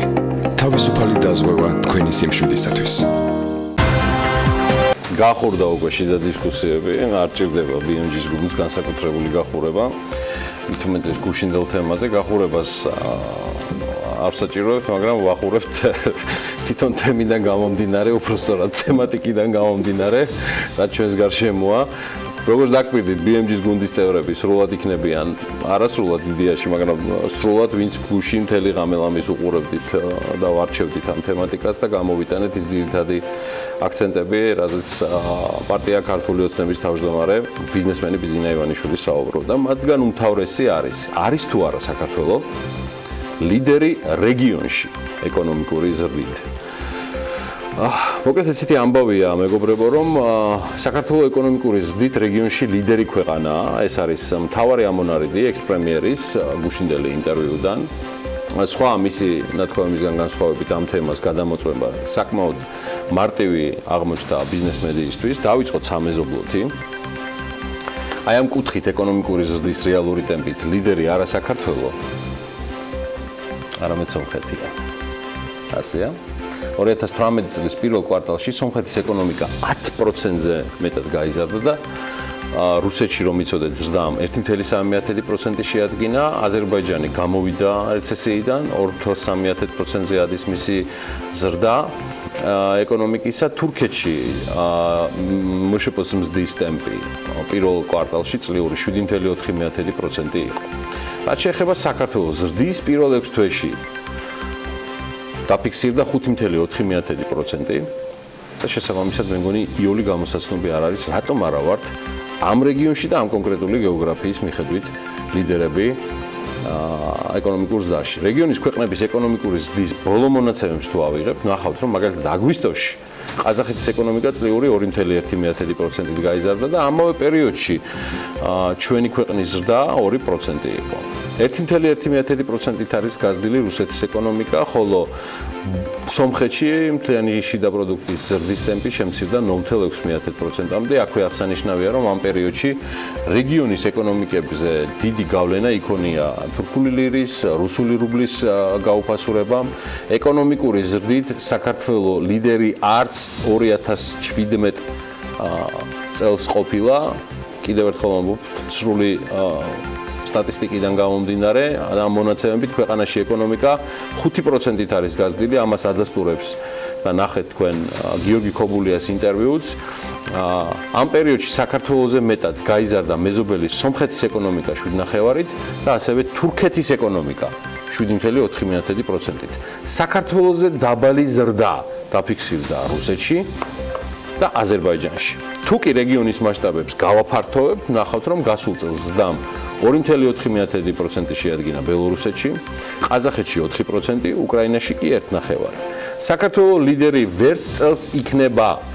აი ესეთი არის სამწუხარო პროგნოზი, რომელსაც სავალუტო ფონდი აკეთებს. კერძოდ ფონდს მიაჩნია, რომ საქართველოს DSS ქვეყნების ხო, სხვა შორის ეს გეოგრაფია მნიშვნელოვნად აღსანიშნავია. ის გვაერთიანებს ჩვენ დამოუკიდებელ სახელმწიფოთა თანამეგობრობის გეოგრაფიაში. თავისთავად არც საქართველოს და არც თურქმენეთი და უკრაინა DSS წევრები არ არიან, თუმცა გეოგრაფიული მდებარეობიდან გამომდინარე ფონდს საქართველოს ამ ჯგუფში შეყავს.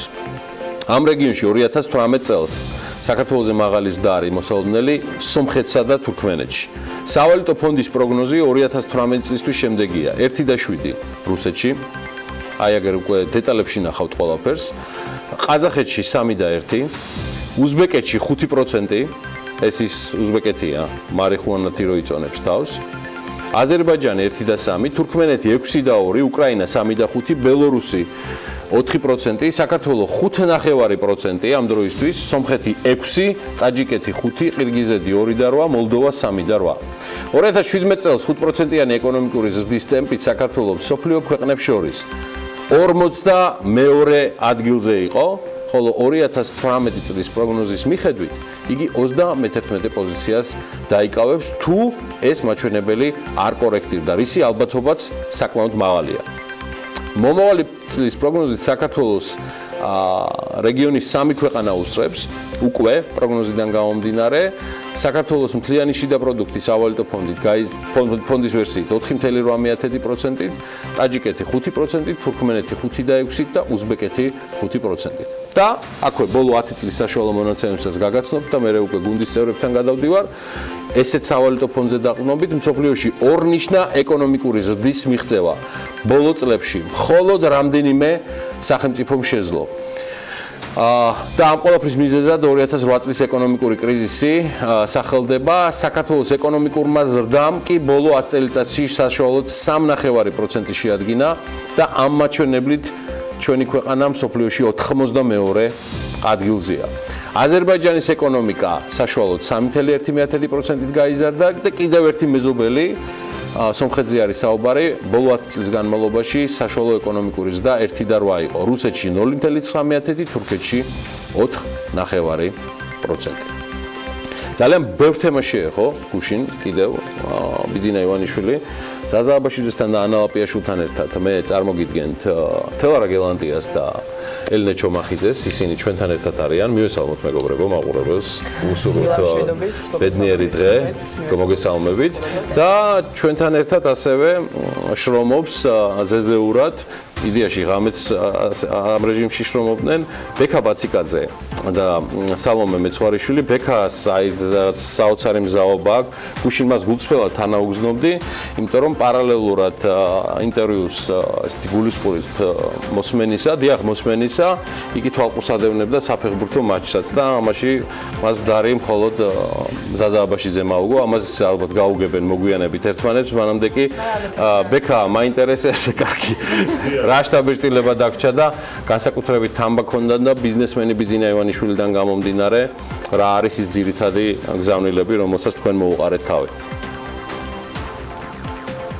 დილამშვიდობის გიორგი, მივესალმებ მაყურებელს. სხვათა შორის მიუხედავად იმისა, რომ აი ამ შრომაში ვიყავი, რომ უსმენდი ინტერვიუს და უყურებდი თქვა ჩემპიონთა ლიგის თამაშს, მაინც არაფერი გამორჩენია, მით უმეტეს ყველა გუნდის წევრი უყურებდა, რომ გამორჩენოდა, შემდეგ ისინი ცხადია შეავსებდნენ ამ ყველაფერს, მაგრამ ერთი რაც მინდა სანამ დავიწყებთ საუბარს იმაზე, რაც სალომე მეცხვარიშვილმა მოამზადა, თქვა რომ დღეს დილიდან ძალიან ბევრ ექსპერტს დაურეკეთ, არც ვიცი ცოტა რაოდენობას დამერწმუნეთ და სხვათა შორის ასე ისე დიდი ინტერესი იყო მათგან და ისინი დიდი ნაწილი ამბობს, საერთოდ არ უნახავთ ინტერვიუ, არ ვიცი რისი ბრალია, ალბათ შეიძლება ჩემპიონთა ლიგის ყურება უნდათ ხმით და არა უხმით. ვახმოთ როგორც მე და ზაზას.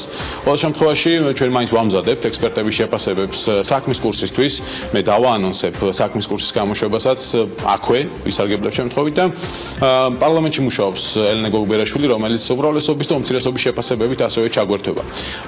ყველა მან შეკრებილი ჟურნალისტებიც ჩვენი BMG-ის გუნდის ყველას თავის კანიოკი აქვს ასე ვთქვათ და სავლე მეცხოვეშვილსაც თავის კანიოკი აქვს და მოამზადა თემა, რომელზეც ისაუბრებს და რაზეც დაისვა გუშინ პრინციპში აქცენტებიც. სალომე დილამშვიდობის მოგესალმები.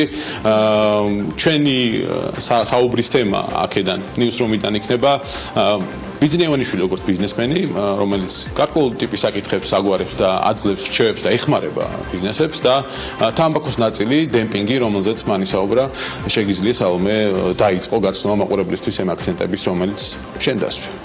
ბექა, გუშინდელი ინტერვიუის განმავლობაში არაერთხელ იყო საუბარი ბიზნესმენ ზაზა ოქუაშვილთან შეხვედრაზე და ასევე ომეგა ჯგუფთან დაკავშირებულ საქმეზე, რომელზეც ბოლო კვირებია აქტიურად საუბრობენ პოლიტიკაში, მედიაში, ანალიტიკოსები განიხილავენ ამ ყველაფერს სოციალურ ქსელში მათ შორის და ასე შემდეგ. პრინციპში ეს შეხვედრა არ უარუყია არც ბიძინა ივანიშვილს და მე მაქვს ამონარიდი, მან თქვა ბიზნესმენებს მე ხვდები და ეს ძალიან კარგია რომ ხვდები. ასე უპასუხა ბიძინა ივანიშვილმა ტელე-პირველის მიერ დასმულ შეკითხვას, რატომ მიდიან ბიზნესმენები მასთან, ასე თქვა, საქმის მოსაგვარებლად, როდესაც ის არ იკავებს არანაირ ოფიციალურ თანამდებობას და მე მაყურებელს შევახსენებ, რომ შეხვედრა ბიზნესმენ ოქუაშვილსა და ბიძინა ივანიშვილის შორის 2016 წელს მოხდა, როდესაც ის ოფიციალურ თანამდებობას, მათ შორის არც პარტიულს არ იკავებდა. თუმცა ბიძინა ივანიშვილს პრობლემად ეს არ მიაჩნია და ამბობს, რომ პირიქით ის არის ბიზნესმენი, ის ზაზა ოქუაშვილს შეხვდა როგორც ბიზნესმენს და მომავალშიც გააგრძელებთ პრინციპში ასეთ შეხვედრებს. ჩვენ შეგვიძლია ახლა ზუსტად მოვისმინოთ, რა თქვა ამ შეხვედრაზე ბიძინა ივანიშვილმა. ბიზნესმენებს მე ვხვდები და რა თქმა უნდა ეს ძალიან კარგია რომ ვხვდები, ჩემი აზრით და ძალიან ბევრი ესეთი ბიზნესმენი და ძალიან ბევრს ძალიან როგორც ბიზნესმენს ისე შევხვდები. ბიზნესმენთან შეხვედრა პრემიერ-მინისტრის რანგში თუ პარტიის თავმჯდომარის რანგში თუ არ იყავით მაშინ პარტიის თავმჯდომარე ბატონ ბიძი. ბიზნესის მე თუ მეტოს თუ ბიზნესმენი ვეყავი თქვა და არ ვეყავი არც პარტიის თავმჯდომარე და არც პრემიერ-მინისტრი. ბიზნესმენებთან შეხვედრას თქვენ თვლით რომ ეს დანაშაულად აღიქმნება? ბიზნესმენის სიარული დღესაც გაგრძელდება ჩემთან და ეს არის ძალიან კარგი. მე მაქსიმალურად ვცდილობ რომ დავეხმარო ბიზნესს, რამე თუ ბიზნესია საფუძველი იმისა, რომ საქართველოში მოსახლეობა რაც შეიძლება მეტი დასაქმდეს და სიმდიდრე შეიქმნეს ქვეყანაში.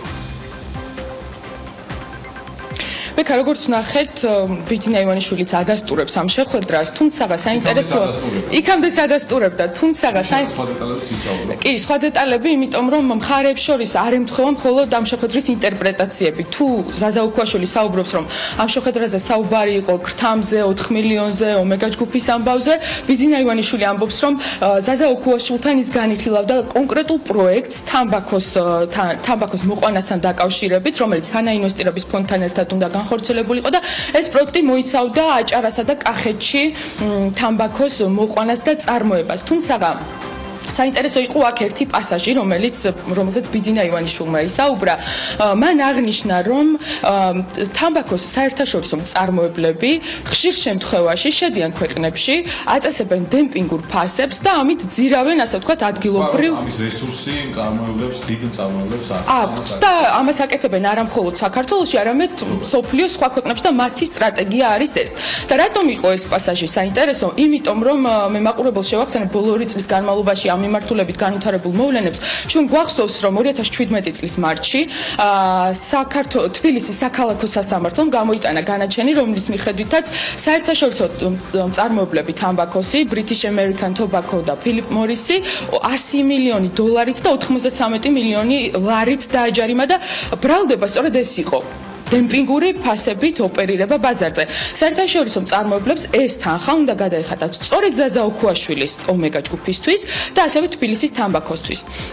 თუმცა აუცილებლად უნდა აღნიშნო ისიც, რომ შემდგომში ეს სააპელაციო სასამართლომ გააბათილა და აღარ მოუწიათ გადახდა. თუმცა თავის დროზევე გამოითქვა ეჭვები სასამართლოს გადაწყვეტილების მართლზომიერებასთან დაკავშირებით და ჩვენ შეგვიძლია ახლა მოვისმინოთ ასევე ბიძინა ივანიშვილის განცხადება ამ საკითხთან დაკავშირებით.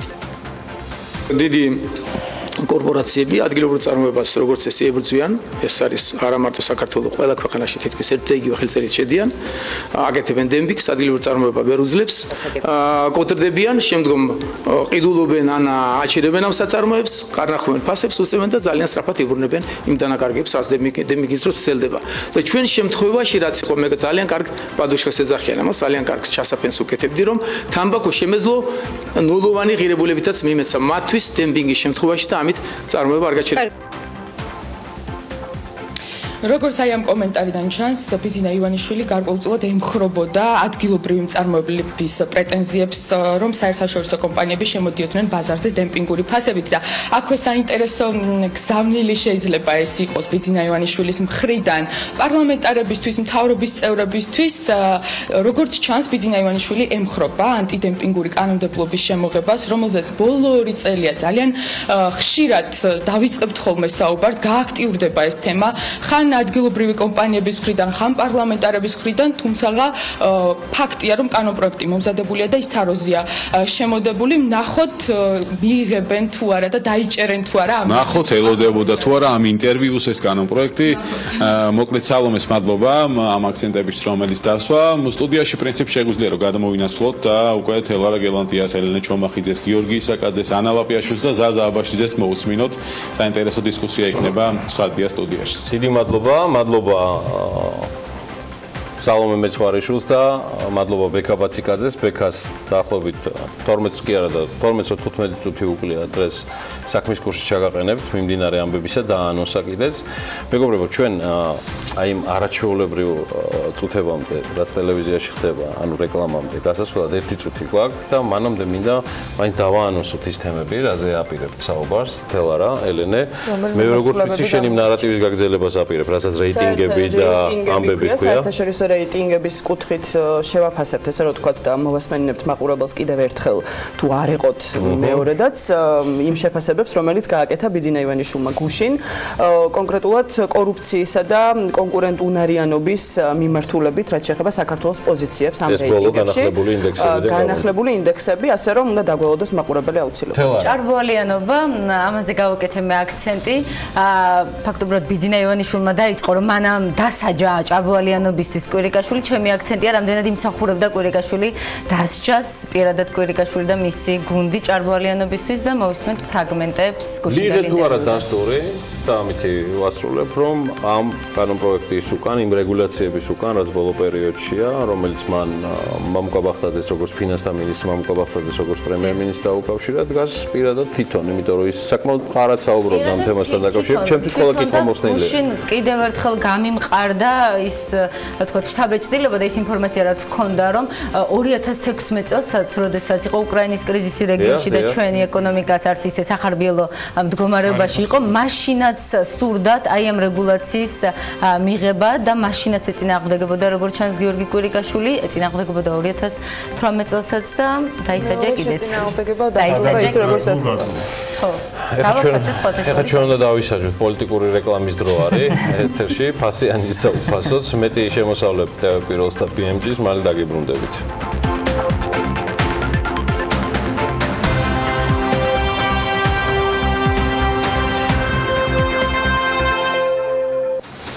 ვაგრძელებთ ბიძინა ივანიშვილის გუშინდელი ინტერვიუს მიმოხილვას დაპირებისამებრ საქართველოს რეიტინგებში თემით გლობალური კონკურენტუნარიანობის ინდექსი და სხვა მრავალი. ელენე ჩომახიძე წარმოგვიდგენს კიდევ სიახლეებს. ელენე, გისმენთ ყურადღებით, სად ვართ, როგორ ვართ და რამდენად ოპტიმისტურად ვართ ამ შემთხვევაში წარმოდგენილნი, განწყობას რა უჭირს, განწყობა გვაქვს ოპტიმისტური, მაგრამ ჩვენი ადგილი სად არის რეიტინგში, რამდენად იზიარებს ის სტატისტიკა და რეიტინგები ქართული ოცნების თავკაცის განცხადებების პატოს. გიორგი, ესე იგი, ბიძინა ივანიშვილმა როგორც უკვე ვახსენე, ისაუბრა კორუფციის მიმართულებაზე და ისაუბრა ასევე კონკურენტუნარიანობის ინდექსზე.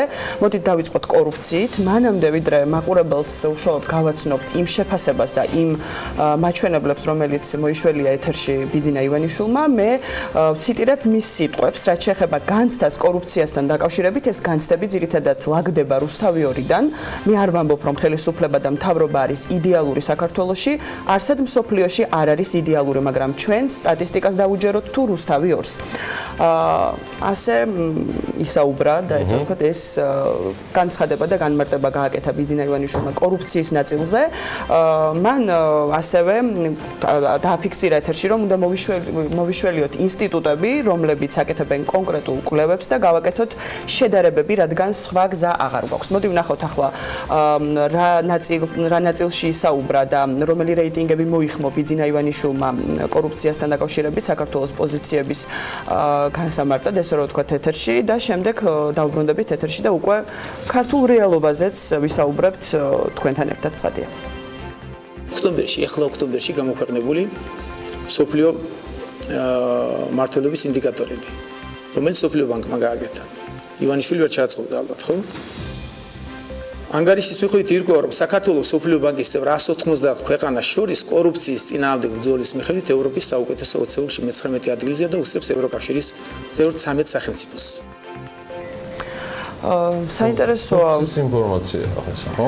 ხო, რამდენად 13 ქვეყანაში ევროკავშირის, მაგრამ მოდით მაინც არ მოვწყდეთ რეალობას და ჩვენ პრაგმატულად შევაფასოთ ბიძინა ივანიშვილის ეს განცხადება. ცხადია, მან უტყუარი მონაცემები მოიყვანა ეთერში, აღნიშნული რეიტინგების. ადგილი ნამდვილად მე-13-ია? ნამდვილად 19-ია და 13 ევროკავშირის ქვეყანას ვუსწრებთ, ესე რომ ვთქვათ, კორუფციის მდგომარეობით ქვეყანაში, თუმცა აქვე მაინც ძალიან კარგია, რომ დარწმუნებული ვარ ყველა ჩვენგანს გვაქვს კარგი მახსოვრობა და ასევე დარწმუნებული ვარ, რომ კარგი მახსოვრობა აქვს ჩვენს მაყურებელსაც და ემახსოვრება ის შეფასებები, რომელიც გაკეთდა საქმიანი დილის, საქმის კურსის, ანალიტიკის, ქალების ნარატივის, რა ვიცი, ყველა ჩვენი ბიზნეს მედია საქართველოს გადაცემის მეშვეობით და რესპონდენტებმა, კონკრეტულმა რესპონდენტებმა, თან ეს ადამიანები არსებობენ, დააფიქსირეს მოსაზრებები და შეფასებები მასთან დაკავშირებით, თუ რა მდგომარეობაა ქვეყანაში კორუფციის კუთხით და ჩვენ და სამწუხაროდ და ჩვენი რესპონდენტებისთვისაც სამწუხაროდ ქვეყანაში არც ისე სახარბიელო მდგომარეობაა. ყოველ შემთხვევაში კორუფციის ნიშნებზე საუბარი არა მხოლოდ აღქმა იყო რიგი შემთხვევაში კონკრეტულ ფაქტებთან დაკავშირებით საუბრობენ, თუმცა რეიტინგების ზოგადად მნიშვნელოვანია ხოლმე კრიტერიუმების მიხედვით ჩაშლა. რეიტინგი ხო რის მიხედვით ხდება გამოყვანა. არ ჩასულა ბიძინა ივანიშვილი და სამწუხაროდ არც კონკურენტუნარიანობის მიმართულებით მოდით გადავინაცვლოთ ამ ნაწილზეც. მე კიდევ ერთი რეიტინგი იყო, რომელიც ყოფილი პრემიერმა მოიშველია გუშინ. თონამელენი მაღაზია გადახალ შევახსენებ მაყურებელს, რომ გავს რეიტინგებში თუ კი ჩვენ ჩავშლეთ და ვინვესტორ აქ ამის ანახავთ, მუდამ შევხვდებით, რომ სასამართლოს პრობლემა არის ყოველთვის და ყოველჯერზე უკან და უკან ვიხებთ და ასევე კორუფციის და ყველა ძირეული საკითხთან, ფუნდამენტურ საკითხებში თითქმის ყველა მიმართულებით ჩვენი პოზიციები უარესდება ხოლმე და ასე ვთქვათ, არ მინდა რომელი მიმართულება დავაკნინო, უბრალოდ სხვადასხვა მეტნაკლებად ხშირად გარე სასამართლოს ნაწილზე არასდროს არ ხდება ყურადღების გამახვილება და ეს პირადად ჩემთვის და დარწმუნებული ვარ თქვენთვისაც ძალიან სამწუხაროა, იმიტომ რომ როდესაც საუბრობთ იქ ეკონომიკური მიმართულებით გარკვეულ პროგრესზე და ჩვენ არ ვახსენებთ სასამართლოს, ეს პირდაპირ არის მიბმული და რაღაც მე მრჩება ხოლმე შტაბეჭდილება, რომ ისევე როგორც ბიძინა ივანიშვილის სხვა პასუხისმგებელი პირებიც, ესე რომ ვთქვათ, ხელისუფლების წარმომადგენლებიც ვერაცნობიერებენ ამ კავშირს. კომენტარს რადგან მინდა უბრალოდ პატარა დაკვირვება გაუზიარო მაყურებელს, მან სასამართლოზე გუშინდელ ინტერვიუში მხოლოდ დადებით კონტექსტში საუბრა, რომ ის ელოდება გადაწყვეტილებებს. პრობლემა ჩვენ არ გვაქვს. კი, ანუ მას არც ერთ შემთხვევაში არ აღუნიშნავს არც ერთ საქმესთან დაკავშირებით და მან რამდენიმე საქმის სასამართლო მსვლელობა ახსენა, არ აღუნიშნავს, რომ სასამართლოსთან გაჩნდა კითხვა ან შესაძლო კითხვებს ჰქონდა საფუძველი. ის ყველა შემთხვევაში საუბრობს, რომ უნდა დაველოდოთ სამივე ინსტანციას და აპრიორი სამართლიან გადაწყვეტილებებად აფასებს, როგორც ჩანს ყოფილი პრემიერი დღეს სასამართლოს ძალიან დიდ ნაწილს სამართლიანი გადაწყვეტილებების იმედი და მოლოდინი ჩვენი სასამართლო სისტემისგან აბსოლუტურად არ აქვს. ეს ძალიან სამწუხაროა. კიდევ ერთი უნდა დავადასტურო, მან მოიყვანა მაგალითი 2010 წლის, როდესაც ძალიან დაბალი იყო გამომართლებელი განაჩენების რეიტინგი და ამაში უნდა დავეთანხმო, რიცხვებს ზუსტად ვერ მოვიყვარ, მაგრამ გამომართლებელი განაჩენების სტატისტიკა ნამდვილად გაუმჯობესებულია დღეს სასამართლოში. ამ ნაწილში შემიძლია მცირედით შემოგეკამათოთ, გაუმჯობესებულია მცირედით ზოგადად თუ კი შევხედოთ სოფლიო პრაქტიკას. ძალიან დიდი ნაწილი 10-დან 9 არის ძირითადად გამომტყუნებელი ხოლმე, ამიტომ ძალიან მცირედით არის გამომჯობესებული. რა თქმა უნდა ეს ბუნებრივი სტატისტიკა არის და ძირითადად ეს პოლიტიკური რაღაც გამოყენების საგანი ხდება ხოლმე, ამიტომ ამაზეც ხშირი სასამართლოს გამოწვევებზე ჩვენ რომ დავიწყოთ საუბარი, ახლა ვერ გავჩერდებით ალბათ არ გვეყოფა რამდენიმე საათი და საერთოდ სხვა ფორმატი გამოვა, თუმცა მოდით მიუბრუნდეთ კი კონკურენტუნარიანობის ანგარიშს, რომელიც გასულ კვირას გამოქვეყნდა მსოფლიო ეკონომიკურმა ფორუმმა ტრადიციულად ყოველწლიურად როგორც აქვეყნებს წელსაც გამოაქვეყნა ეს ანგარიში, რომლის მიხედვითაც მსოფლიოს 140 ქვეყანას შორის საქართველოს 66 ადგილზეა, გასულ წელს საქართველოს 135 ქვეყანას შორის 77 ადგილზე იყო, თუმცა ის აღსანიშნავია, რომ გასულ წელს საქართველოს რეიტინგში 8 საფეხურით ჩამოქვეით და შესაბამისად წლევანდელი მაჩვენებელი კვლავ ჩამოვარდება 2016-2017 წლის მონაცემებს. ახლა მინდა რომ მაყურებელს შევთავაზოთ თუ რა განცხადება გააკეთა ბიძინა ივანიშვილმა აღნიშნულ ანგარიშთან დაკავშირებით და შემდეგ დავბრუნდებით ეთერში კონკრეტული კრიტერიუმების ჩაშლით, ესე რომ ვთქვათ, რომელიც შედის ამ ანგარიშში. 17 ოქტომბერს უკვე სხვა ინსტიტუტმა გლობალური კონკურენტუნარიანობის რეიტინგი გამოაქვეყნა სოფლიოს ეკონომიკურმა ფორუმმა. დაბანახეთ. ამ კვლევაში საქართველოს საზოგადოების დაცულობის მაჩვენებლით ევროპის საუკეთესო 20-ში მე-15 ადგილზე გავიდა. ორგანიზებული დანაშაულისაგან თავისუფლების ინდექსის მიხედვით სხვა ინსტიტუტის ევროპის საუკეთესო 20-ში მე-13 პოზიციაზე მოხვდა. აღსანიშნავია, რომ ამავე კვლევაში ბატონო ირაკლი. კვლევების ნაკლებობის ინდექსითაც ევროპის საუკეთესო 20-ში მოხვდით და მე-17 ადგილი დაიკავეთ. და პოლიციის საიმედოობის რეიტინგშიც ევროპის საუკეთესო 20-ში მე-19 პოზიცია დავიკავეთ. როგორც ჩანს და როგორც მოისმინეთ, ბიძინა ივანიშვილი იწონებს თავს და პრინციპში, ასე ვთქვათ, აქვს ამის მიზეზიც, რომ გარკვეული კრიტერიუმების მიხედვით საქართველოს ნამდვილად დაწინაურდა აღნიშნულ რეიტინგში, კონკურენტუნარიანობის ანგარიში, თუმცა მას არ ვიცი, შეიძლება გამორჩა კიდეც ის კრიტერიუმები, რომელშიც საქართველოს მდგომარეობა 2018 წელს გაუარესდა. მე ახლა ვთხოვ საეთეროს რომ გაჩვენოთ პირველი გრაფიკა. პირველი ეს გახლავთ ინფრასტრუქტურა. საქართველოს სარეიტინგო ქულა 100-დან 66.7-დია, რაც წინა წელთან შედარებით გაუარესებული მაჩვენებელია. აქვე გახლავთ მაკროეკონომიკური სტაბილურობაც 100-დან საქართველოს სარეიტინგო ქულა 2018 წელს 74.5-დია და შედეგად ქვეყანა მსოფლიოში 72 ადგილს იკავებს, ნაცვლად 42 ადგილისა, რომელიც მას ეკავა 2017 წელს. და გთხოვთ ნახოთ მეორე გრაფიკაც, სადაც საუბარია საფინანსო სისტემაზე და აღნიშნულ კრიტერიუმზე, 54 ქულით საქართველოს 92 ადგილზეა, რაც ასევე გაუარესებული მაჩვენებელია. აი ეს კრიტერიუმები გამორჩა გუშინდელ ეთერში ბიძინა ივანიშვილს და ცხადია ძალიან მნიშვნელოვანი კრიტერიუმებია და არაფრით არ ჩამოუვარდება პრინციპში იმ კრიტერიუმებს, რომლითაც ესე რომ ვთქვათ, იტრაბახა ეთერში ბიძინა ივანიშვილმა და აღნიშნა, რომ საკმაოდ პროგრესი გვაქვს ქვეყანას ამ კუთხით. აი ეს გახლდათ ძალიან მოკლე შეფასება იმ საერთაშორისო რეიტინგების ნაწილში. ანატომია ჩვენ აუცილებლად კიდევ არაერთ ეთერში შემოგთავაზებთ ასეთ შეფასებას. მადლობა ლენე, ალბათ ამ ეთერში კიდევ ბევრი საინტერესო თემა გამორჩა და ალბათ იქნება შესაძლებლობა რომ სხვა ფორმატებით როგორმე ჩვენთვის საინტერესო თემებიც იყოს გაშლა. სოციალურ-ეკონომიკურ მდგომარეობაზე საუბრისას კი ბიძინა ივანიშვილი შეეხო ჭარბვალიანობის თემასაც და პირდაპირ თქვა, რომ სწორედ ამიტომ დაისაჯა ყოფილი პრემიერი გიორგი კვირიკაშვილი. ალბათ ვინც მაყურებელი თვალს გვადევნებს, მიხვდებოდა რომ თელარა გელანტია ამ თემას გააგრძელებს, თელარა რა იყო მთავარი გზავნილი ყოფილ პრემიერთან დაკავშირებით. სწორად დაისაჯა. გიორგი კვირიკაშვილი დარწმუნებული ვარ, თელარა განჭრեց ამ კითხვას წინასწარ. აუცილებლად იქნებოდა ლაპარაკი. ბევრი ვიფიქრე, თუ ცოტა ვიფიქრე, ესეთი აზრი ჩამომიყალიბდა, რომ გიორგი კვირიკაშვილი სწორად არ დაისაჯა, თუ რატომ ამას ბოლოში განმარტავ, რატომ ჩამომიყალიბდა ასეთი აზრი, რაც შეეხება ჭარბვალიანობის თემას.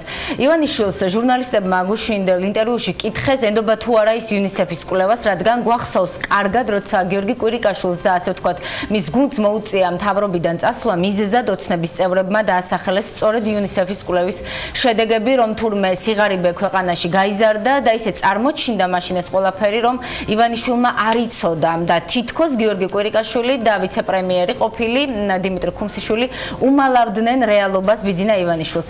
გუშინდელ ინტერვიუში ბიძინა ივანიშვილმა ჭარბვალიანობის ერთ-ერთ მთავარ მიზეზად დაასახელა შესაბამისი რეგულაციების დაგვიანება, რის გამოც დასაჯა კვირიკაშვილი მისივე სიტყვებით რომ ვთქვათ.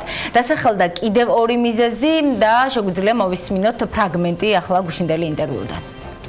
საზოგადოების გარკვეულ შირეში, გარკვეულ ფენაში, რომელიც საშუალოზე დაბალ ფენას წარმოადგენს, საშუალო ჩვენთან ჩამოყალიბებული ჩანსახად არ არის, მაგრამ თქვათ არა შედარებით მდიდარ ნაწილში, შედარებით ღარიბ ნაწილში მოხდა ის, რომ რეგულაციების დაგვიანების მიზეზით ისინი იღებდნენ კრედიტს, რომელსაც ვეღარ ემსახურებოდნენ და სახელმწიფომ აქ თავისი როლი დროულად ვერ შეასრულა. ამისთვის დაისაჯა პრემიერ-მინისტრი წავიდა თანამდებობით. სამი შემადგენლით იყო განპირობებული ის, რაც მოხდა გაღარიბება ამ მოსახლეობის ამ ნაწილის. ერთ-ერთი და მთავარი მუხლი გახლდათ სწორედ ეს, რომ ისინი იღებდნენ კრედიტებს და იმ ფონზე რომ იმის მათი შემოსავლის რა თქმა უნდა ერთ-ერთი იყო რა თქმა უნდა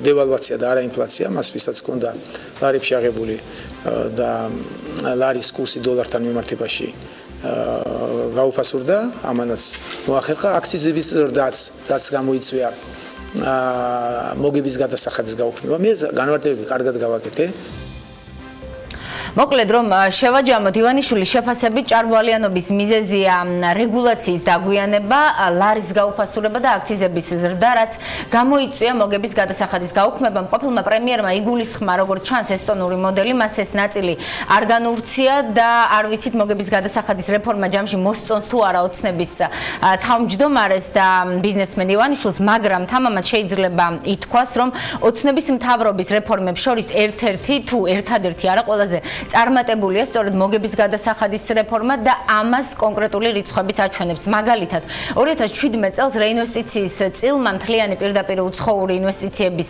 34.9% შეადგინა და 2017 წელს 2016-თან შედარებით რეინვესტიცია თითქმის გაორმაგდა. გუშინდელ ინტერვიუში ბიძინა ივანიშვილმაც დაადასტურა ფაქტობრივად ის, რაც გიორგი კვირიკაშვილმა პოსტიდან გადადგომის დღეს გამართულ ბრიფინგზე განაცხადა, რომ მას რიგ საკითხებზე ჰქონდა იდეოლოგიური შეუთანხმებლობა და აზრთა სხვადასხვაობა პარტიის თავმჯდომარესთან. რეაქცია იმაზე, რომ კვირიკაშვილმა დააგვიანა კვირიკაშვილმა და გუნსიშვილმა, აქ არ არის დიდი დანაშაული. რეგლამენტაცია, რაზეც მას პასუხი ჰქონდა, რომ საჭირო არ იყო დღესაც და შეთანხმება ვერ მივახციეთ, თუმცა მე განსხვავებული პოზიცია მას დაუსაბუთე გუნდთან ერთად. ამის გულისთვის მას მოუწია თანამდებობის დატოვა. არც თუ ისე დიდი დანაშაული ჩაუდენია, თანაც თუ გაანალიზებთ ამას ეკონომისტებში, მართლა შეიძლება განსხვავებული აზრი ნახოს ამასთან დაკავშირებით. ეს რეგლამენტაციები მოახერხა ახალმა ფინანსთა მინისტრმა და შემდგომ დღევანდელმა პრემიერმა. გვახსოვს ალბათ, რომ სწორედ დღევანდელმა პრემიერმა მამუკა ბახტაძემ დაიწყო ხმამაღლა საუბარი ჭარბვალიანობის პრობლემაზე, როცა ჯერ კიდევ ფინანსთა მინისტრი იყო. ის აცხადებდა, რომ საბანკო სექტორი არ უნდა იყოს ეკონომიკის მუხრუჭი და ასე შემდეგ. სამართლიანობისთვის უნდა აღინიშნოს, რომ ჭარბვალიანობაზე როგორც რისკებზე საქართველოს ეროვნული ბანკი ცოტა უფრო ადრე წერდა, მაგრამ ხმამაღლა ნაკლებად საუბრობდა, ვიდრე ბახტაძე. დღეს კი პირიქითაა, მამუკა ბახტაძე პრემიერის პოსტიდან ნაკლებად საუბრობს ჭარბვალიანობის პრობლემაზე, მაგრამ ამაზე საუბრობს და რიგ რეგულაციებს ამზადებს ეროვნული ბანკი. ერთ-ერთი ყველაზე აქტუალურია ფიზიკური პირების დაკრედიტების ახალი წესი, რომლითაც 1 ნოემბრიდან ფაქტობრივად საკმაოდ მკაცრდება სესხების აღება. ამ თემას BMG საკმაოდ ბევრ დროს უთმობს, მაგრამ მთავარი კითხვა და შეიძლება ითქვას შთაბეჭდილება, რაც პირადად როგორც ჟურნალისტ გუშინ დამრჩა, არის შემდეგი. ჭარბვალიანობის პრობლემის მოწესრიგებასა და შესაბამის რეგულაციებზე უნდა ეზრუნა ეროვნულ ბანკს და თუ არ იზრუნა ამაზე, რატომ დასაჯა ივანიშვილმა სების პრეზიდენტი? თუ ამაზე პასუხია ის, რომ სები დამოუკიდებელი ინსტიტუტია და ასეც უნდა იყოს, ეს ვერ გამოდგება წონიან არგუმენტად ამ შემთხვევაში, რადგან ეროვნული ბანკის ყოფილი პრეზიდენტის გიორგი ქადაგიძის შეფასებისას ივანიშვილს რატომღაც ეს ფაქტორი არაფერ ხებდა. და მეორე ძალიან საინტერესოა, თუ გიორგი კვირიკაშვილი იყო წინააღმდეგი ამ რეგულაციების 2016 წელს და 2018 წელსაც, მაგრამ ეროვნული ბანკი ხედავდა ამ რეგულაციების საჭიროებას, რატომ არ აქტიურობდა სები 2018 წლის მაისამდე, თუ პრემიერის თანხმობაც სჭირდებოდა. რაღაცნაირად ისე აღმოჩნდა, რომ გიორგი კვირიკაშვილის დასჯამ და თანამდებობიდან წასვლამ მწვანე შუქი აუნთო ეროვნულ ბანკს და უკვე ბახტაძის მთავრობას, რომ გაემზადებინათ ეს რეგულაციები. დღეს მონეტარული პოლიტიკის სხდომა და იმედია გვექნება საშუალება ყობა გვენეტაძისგან მივიღოთ უკვე ამ კითხვებზე პასუხები. აუცილებლად მივიღებთ ამ კითხვებზე პასუხს და ასთავარია თელარას და BMG-ის გუნდის სხვა წევრების დახმარებით ეს ყველაფერი მედია პირდაპირ ეთერშიც იქნება. ბრიფინგის თვალისდევნების შესაძლებლობა იქნება ასევე ჩვენს Facebook გვერდზე, ოფიციალურ გვერდზე, BMG-ზე, ისე როგორც გუშინდელი ინტერვიუს თვალყურის დევნება შეგეძლოთ. სხვა სიახლეები, რომელიც ბექამას დაანონსა, ასევე საქმის კურსის ეთერში, დილის და საღამოს გამოშვებებში იქნება წარმოდგენილი სხვადასხვა კომენტარების. ყავივით შემოგვადნა დრო. დისკუსიისას გაილია, მაგრამ თემა იმხელაა, რომ ერთი კვირაშიც რომ გავაგრძელოთ საუბარი, ნამდვილად აქტუალური იქნება. მადლობა BMG-ის გუნდის წევრებს, დაელოდეთ ზუსტად 15 წუთში თავდაპირველი საინფორმაციო სამსახური იქოქება, შემდგომ ქალების ნარატივი, დღეს მისი წამყვანი ქეთი კვარცხავა იქნება, იგი ნინა კობახიძეს უმასპინძლებს, Global Benefit Georgia's გენერალური დირექტორი, წარსდგება სიახლეებით კომპანიაში, სავარაუდოდ ბიზნესმენ ქალთა ფედერაციაში. შემდგომ უკვე ბექაბაციკადა. დროებით.